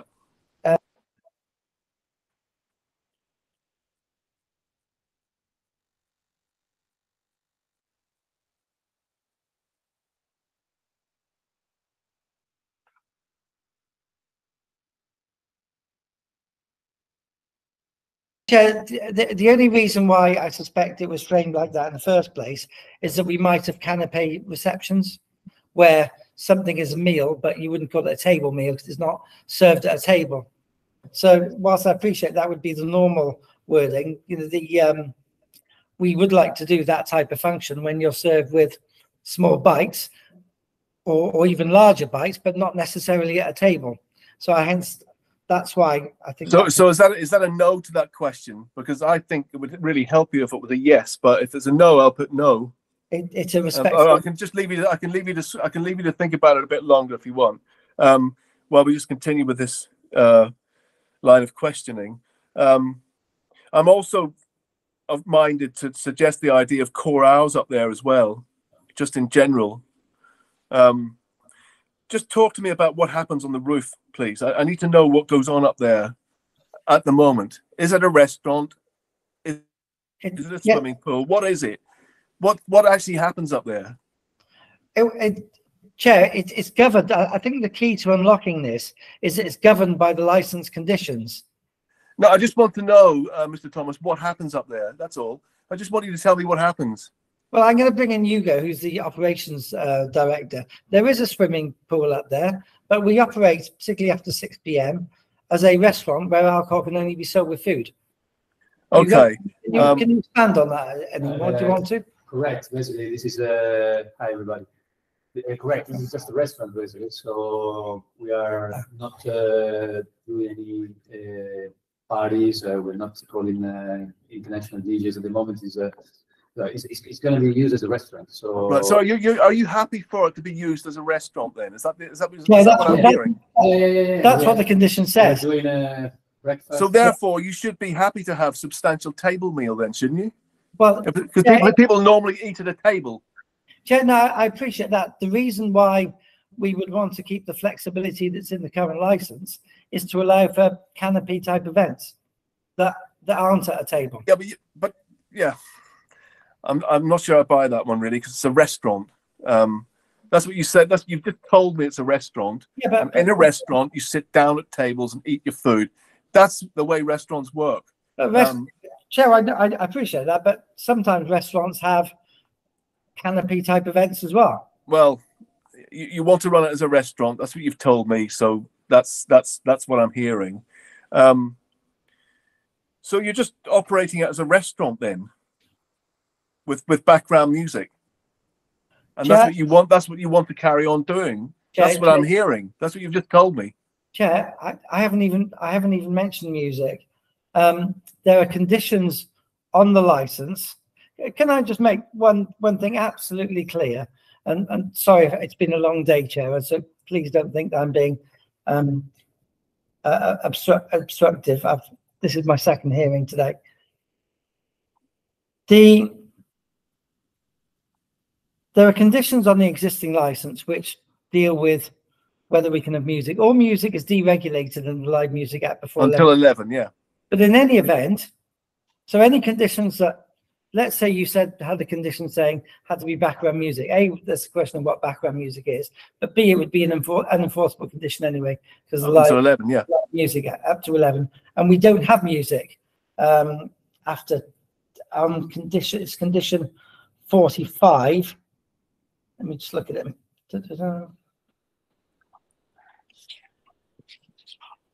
Bear with me. It's page 45. Yeah, I'm looking at agenda item 7 conditions, because they seem to be a bit more complete to me. What page number are you on, Chair? 185. Let me just scroll down. 184, 185, and it goes up to condition 39, which is the last one for the sound limiting device. Whereas on agenda item 6, it was condition number 26. I mean, it just all this is very discombobulating for everyone, and this is why we're spending a lot of time on this, because it's very confusing. Chair, can I just make one thing clear? I was going to deal with it in closing, but I'll deal with it now. There's been a lot said about what people think we're going to do and how we're going to operate. We've actually been operating under the existing license since December, and we haven't caused a peep. So it's all very well saying, oh, they might operate like that. Well, you know, they might operate like that in Ibiza or something like that. But since December, they haven't caused a peep to anyone under the existing license conditions. Yeah, but it's clear to me that you are quite resistant to just be operating the rooftop as a restaurant.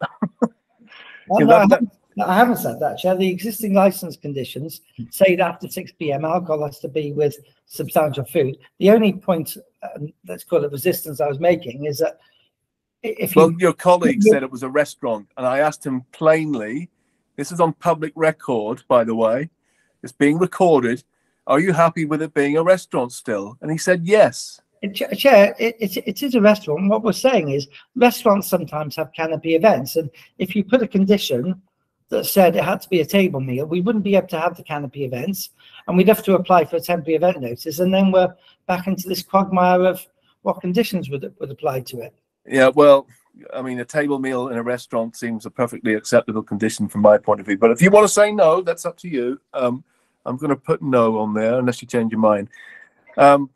Okay, so what else did I want to ask about? Oh yeah, just this glass structure, non-glass structure on the roof. How does that work? Can you just help me visualize how that? We're just plugging in our laptops, so bear with us. Hugo, can you describe the glass structure on the roof and how it Can you works? just describe how you operate it? What's its function? Can you do? This isn't David's bit anymore, but he's better used to it than Hugo is, perhaps. Yes, so the glass is a permanent fixture. It is essentially a retractable roof. Okay. So the condition is that you can open it to enjoy an outside dining experience whenever the weather is working, but it must be closed by 10. It is So does it have sides, this thing? Sorry? Does it have sides? Yes, absolutely. It's a complete case. Walls, rooftop, walls that retract on itself. Right. Okay. So we can kind of generate. So the glass must be fairly thin then, I suspect, if you're going to be moving it, right? Because it's got to be quite light. Otherwise, it'd be difficult, right? It must be quite thin glass, yeah? I couldn't comment on the thickness of the glass, but the whole... Okay. Michelle and Rob, you've been up there. How thick is the glass? Yeah, we've been up there. It's not very thick, because obviously it's operated by electric motors, so it can't be too heavy because of the motors that need to move the glass. But it's not a soundproof glass area. It's just like a window that comes, that moves down like a garage. Okay. Yeah. Thank you. Can I just add quickly the thing about that they've been operating since December? Well, actually, all this is about the summer, the spring and the summer. Just because they've been operating since December, this new club, they probably haven't had any events in December. And now it's freezing cold out. We're concerned about going forward. Moving forward. Thank you, Chair. Yeah. Keith, do you want to come in on some of the stuff you've heard there? We've been talking about the noise and being able to make complaints to noise pollution, but that's rather shutting the stable door after the horse has bolted. We're really looking towards the committee to ensure that we don't need to complain, and we're looking towards the operator to ensure that they respect our presence in the area and that we have no need to complain. But as I said, the American gentleman, I forget his name, he was the chief executive of Gavansford Limited, he communicated with us and he accepted that the rooftop should just have ambient sound, background music. Yeah. This is the responsible hotelier, and I'd like to see them doing exactly the same. And that was all through the day, not just at night. Okay. My last point, if you don't mind, folks, and I know time's pressing, I really thank you for your patience, but we just need to get to the bottom of this, really. So there's although we're looking at this as one, there's the hotel, there's the kind of the roof and the nightclub and stuff like that. It has complicated matters, Mr. Thomas, I have to say. I really don't understand why you couldn't have just gone for one license. But anyway, there's sort of two kind of things on the table there, as we know. The first one talks about level 3, level 2, and ground, and the rooftop. The second one talks about ground. It talks about 1 and 2, and it talks about 1st to 5th. So it's it's all included in there already. I don't know why it's just a mystery to me as to why you need 2, really. You're already, you see what I mean? It's just, you're covering all those levels already, unless there's various compartments within the building, in which case the only test for this really would for committee members, and would be quite unconventional, would be to go and actually have a walk around the building to see exactly what you're talking about and to look at stuff and work it out, because at the moment everyone's slightly discombobulated with this. That's the truth of the matter. So I don't know if you want to come back on that. Chair, I don't know if it sort of got lost in translation during the hearing, but the parts of the premises that are operated by Ennismore are now going to be under the Ennismore license, and the parts of the premises operated by Blue Marlin are going to be under the other license. the reason why we want to split the one license in two, but keep the same conditions. So if there are any conditions which need to go on, which were on the existing license that pertain to the roof terrace, they should obviously go across. I'm sure Amanda will go through those, and if there's any that we missed that should be on the roof terrace because they're on the existing license relating to the roof terrace, of course they should go on there. We're simply asking for exactly the same thing, but just split into it. I see it, Chair. It's a bit like Solomon's baby, isn't it? But which is something we don't want to do, because we could continue trading under the existing license. That's how we have been trading. You asked the reason why we want to have two licenses, and that's simply because we would prefer to have our own. If we're responsible, if Ennismore are responsible for this bit, they would like to own it, if you like, with their own DPS, and Blue Marlin are responsible for their bit, so they have their own DPS and they own it. That's simply the reason. But I mean, the only distinction, the major distinction, is the hotel bedrooms, really, that I can see on both of these applications. Agenda item 7, it mentions hotel bedrooms. Agenda item 6, it doesn't. That's on the Ennismore part. Yeah, so that would have to be brought into the picture. Okay, I've got Amanda and then Councillor Root. Chair, just to ask for clarification, does this mean, depending on the outcome, obviously, of the applications, is the existing licence going to be surrendered, or are they going to be maintaining that? Well, I think there are two issues arising for that. Firstly is, obviously, it depends what we get granted. If the licenses that are granted are different from the existing license, then the answer would probably be no, with the greatest of respect, and I mean that. Secondly, the landlord was hoping to retain the license that's currently in force as a shadow license. So they then have some responsibility themselves to promote the licensing objectives, because they are a license holder themselves for the original license. So for those two reasons, that wasn't necessarily the intention, but it's more of an issue of what we get out of it than the second issue of preferring the original one to be a shadow license. But certainly, Chair, just to be completely frank and candid with you, we can and have been trading under the existing license, and obviously if things are materially changed from that, then I don't think there'd be much appetite to surrender the existing license. Well, no, it's a good question. Thank you for that, Amanda. Keith, I can see you, but I would just like to bring in Councillor Root first. We're heading towards the end of this, by the way, folks, so we'll get there eventually. Councillor Root, excuse me. Yeah, possibly my question's just been answered by the last answer there. I was being, I suppose, hyper suspicious in thinking that one possible reason for wanting to split this license in two is because if the club license were to be challenged at all because they break their conditions, it wouldn't necessarily impact on Ennismore's license for the hotel. That's one thing I was thinking. The other thing I was thinking was that if the club gets a license for the hours it has at the moment, it makes it much easier for the club to apply separately to have a variation on that license and try and extend its hours. So I wondered if there's any suggestion that that might happen in the future. As far as I know, nothing has been mentioned to me about changing the hours. I don't think it would be any easier to apply for variation if it was two licenses rather than one.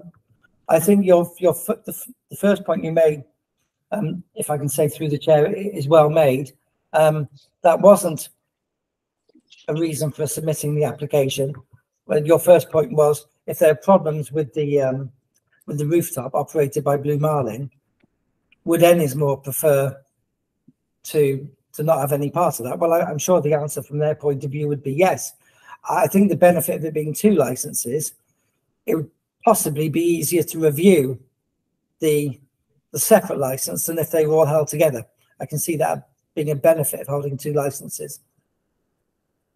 Okay, I've got Andrew and Julie. You just had your hand up there for a minute. You're okay? Yeah, go. Yeah, you want to speak? Go on ahead. Well, just allied to the last point, maybe also they kind of, if they get this new license, when they apply for what I assume will be retrospective planning permission, because I reckon that the change of use is very relevant here.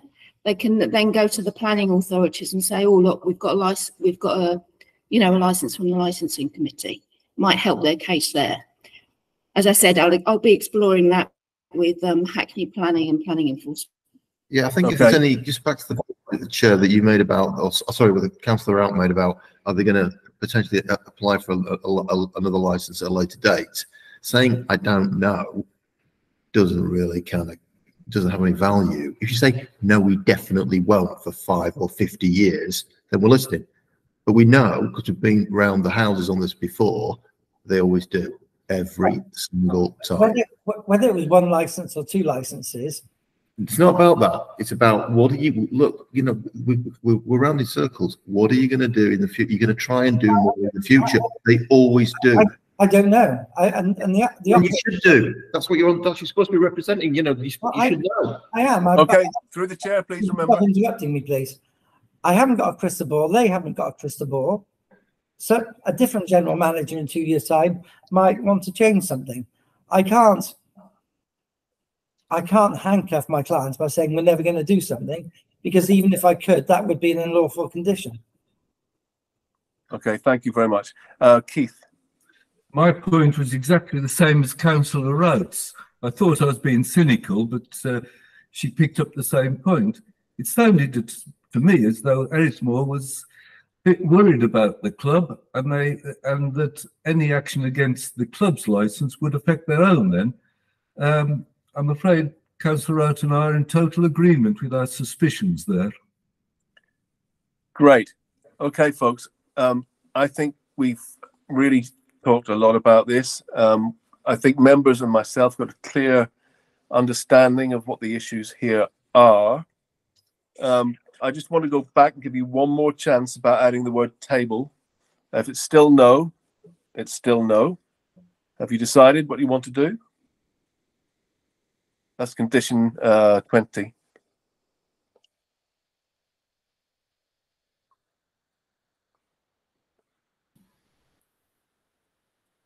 I can't hear you, Mr. Thomas. You're on mute. I'm just taking instructions, Chair. It's quite important if you want to run a restaurant.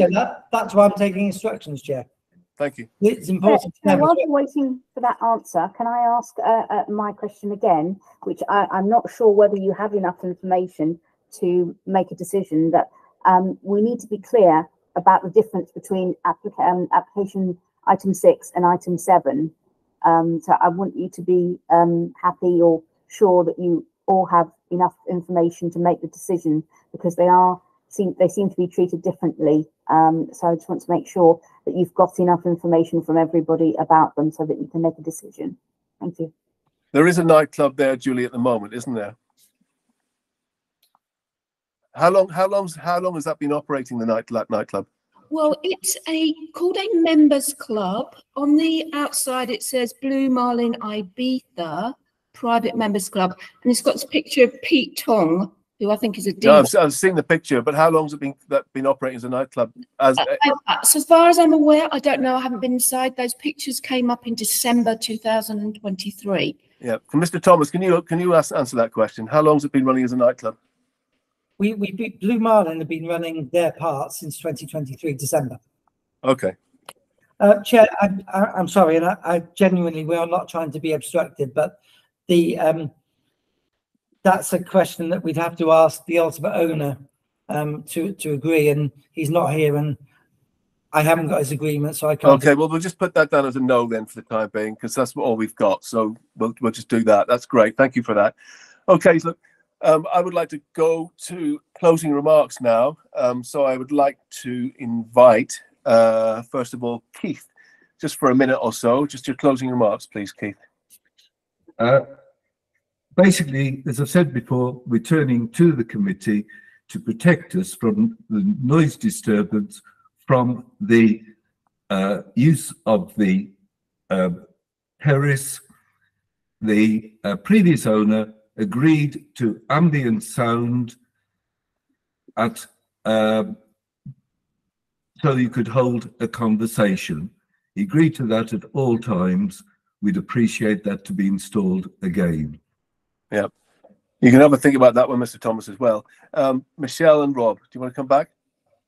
Yes, just closing, really. I mean, it's quite obviously is a very different type of idea they've got over there, and why it wouldn't sort of tie them down to tables on there. It's quite obvious that I've said all along that it's just canapes, so you just buy a little bit of food, but it's a club on there.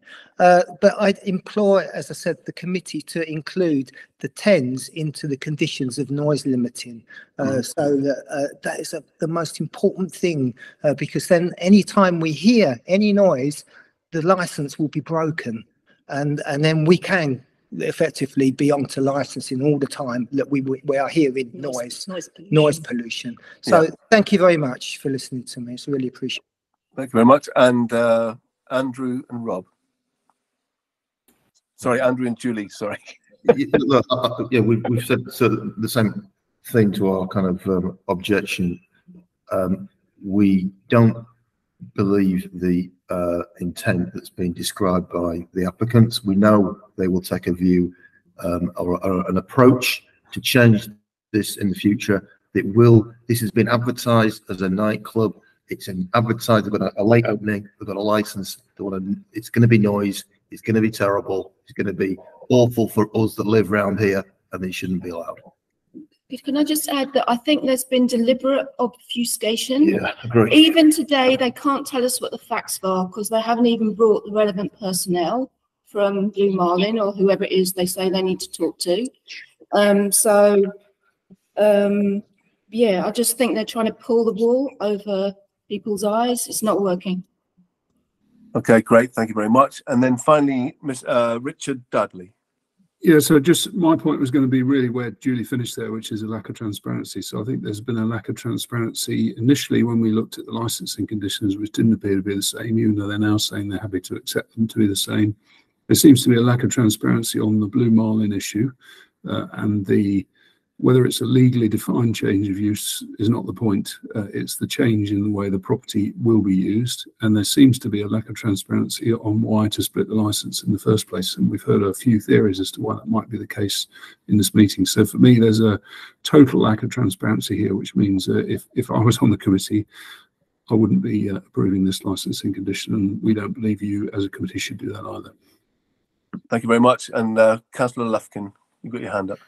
Yeah, I just need to clarify TENS. First of all, I just need to ask our legal officer. Yeah, you're breaking up there for me. I don't know if anybody else can hear Mr. Councillor Lufkin. He'll come back, don't worry. Okay. Yeah, try again, Councillor Lufkin, because we lost you there for a minute. I think we need to let him come out. He might have to come leave the meeting and come back again. Mario, yep. Could you assist at all?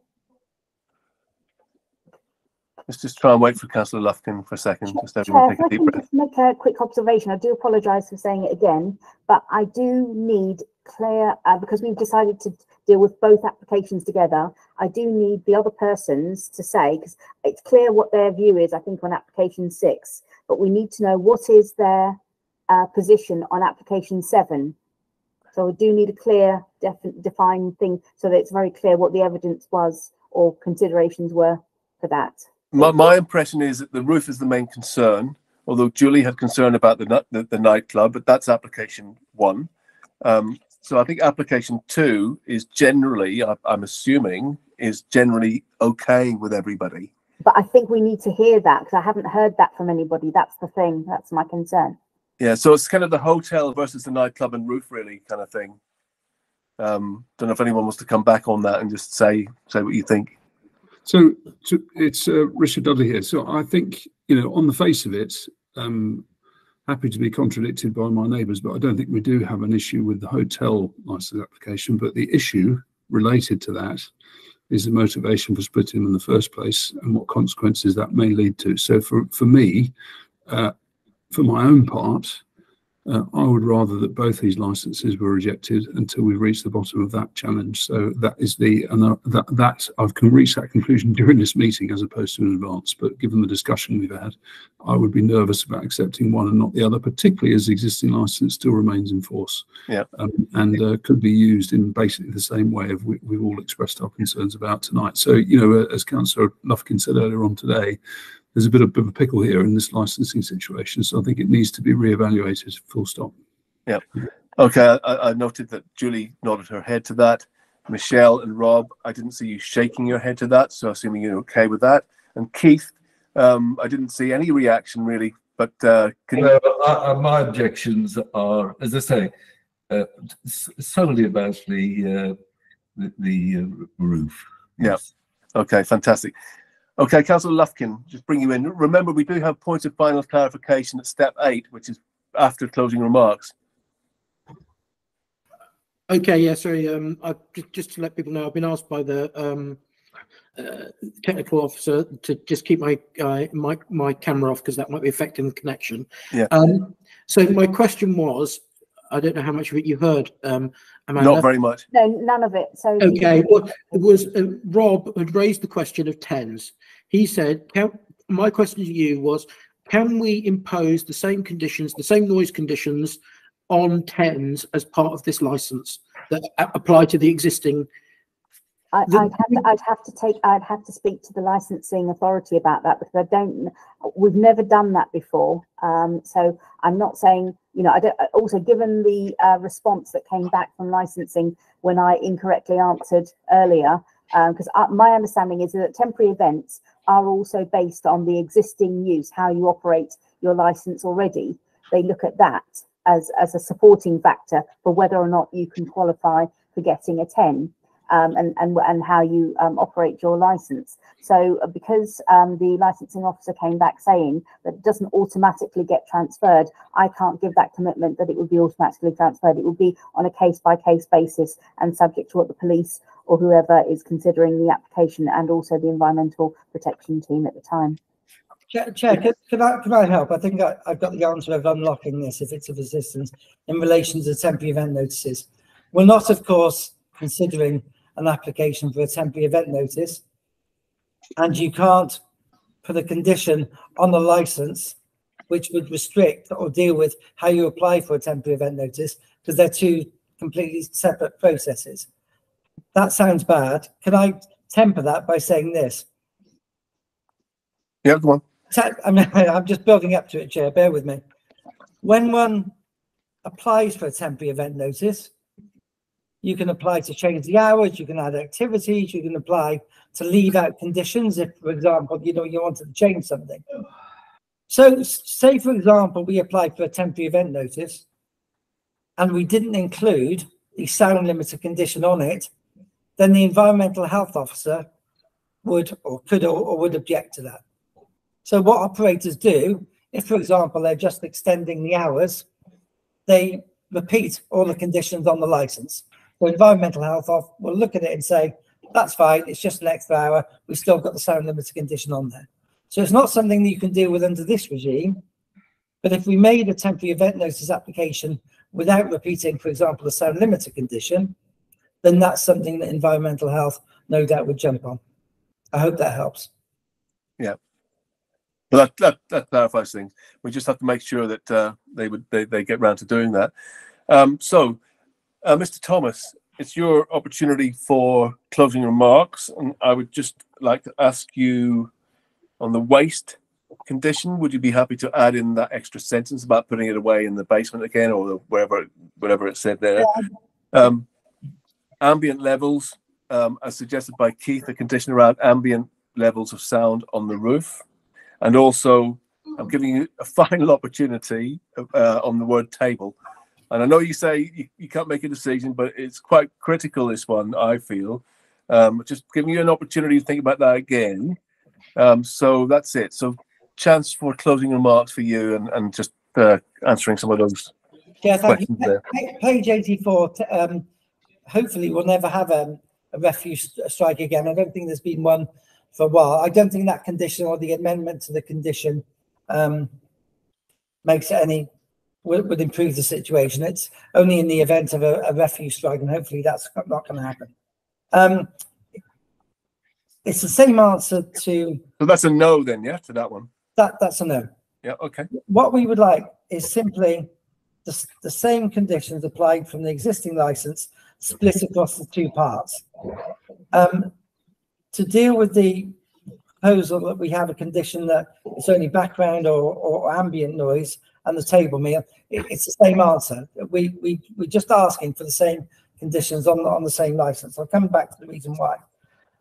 There's an additional reason why we wouldn't agree an ambient noise condition, simply because it's unenforceable as to what background or ambient noise level means, and it's unenforceable under the Live Music Act.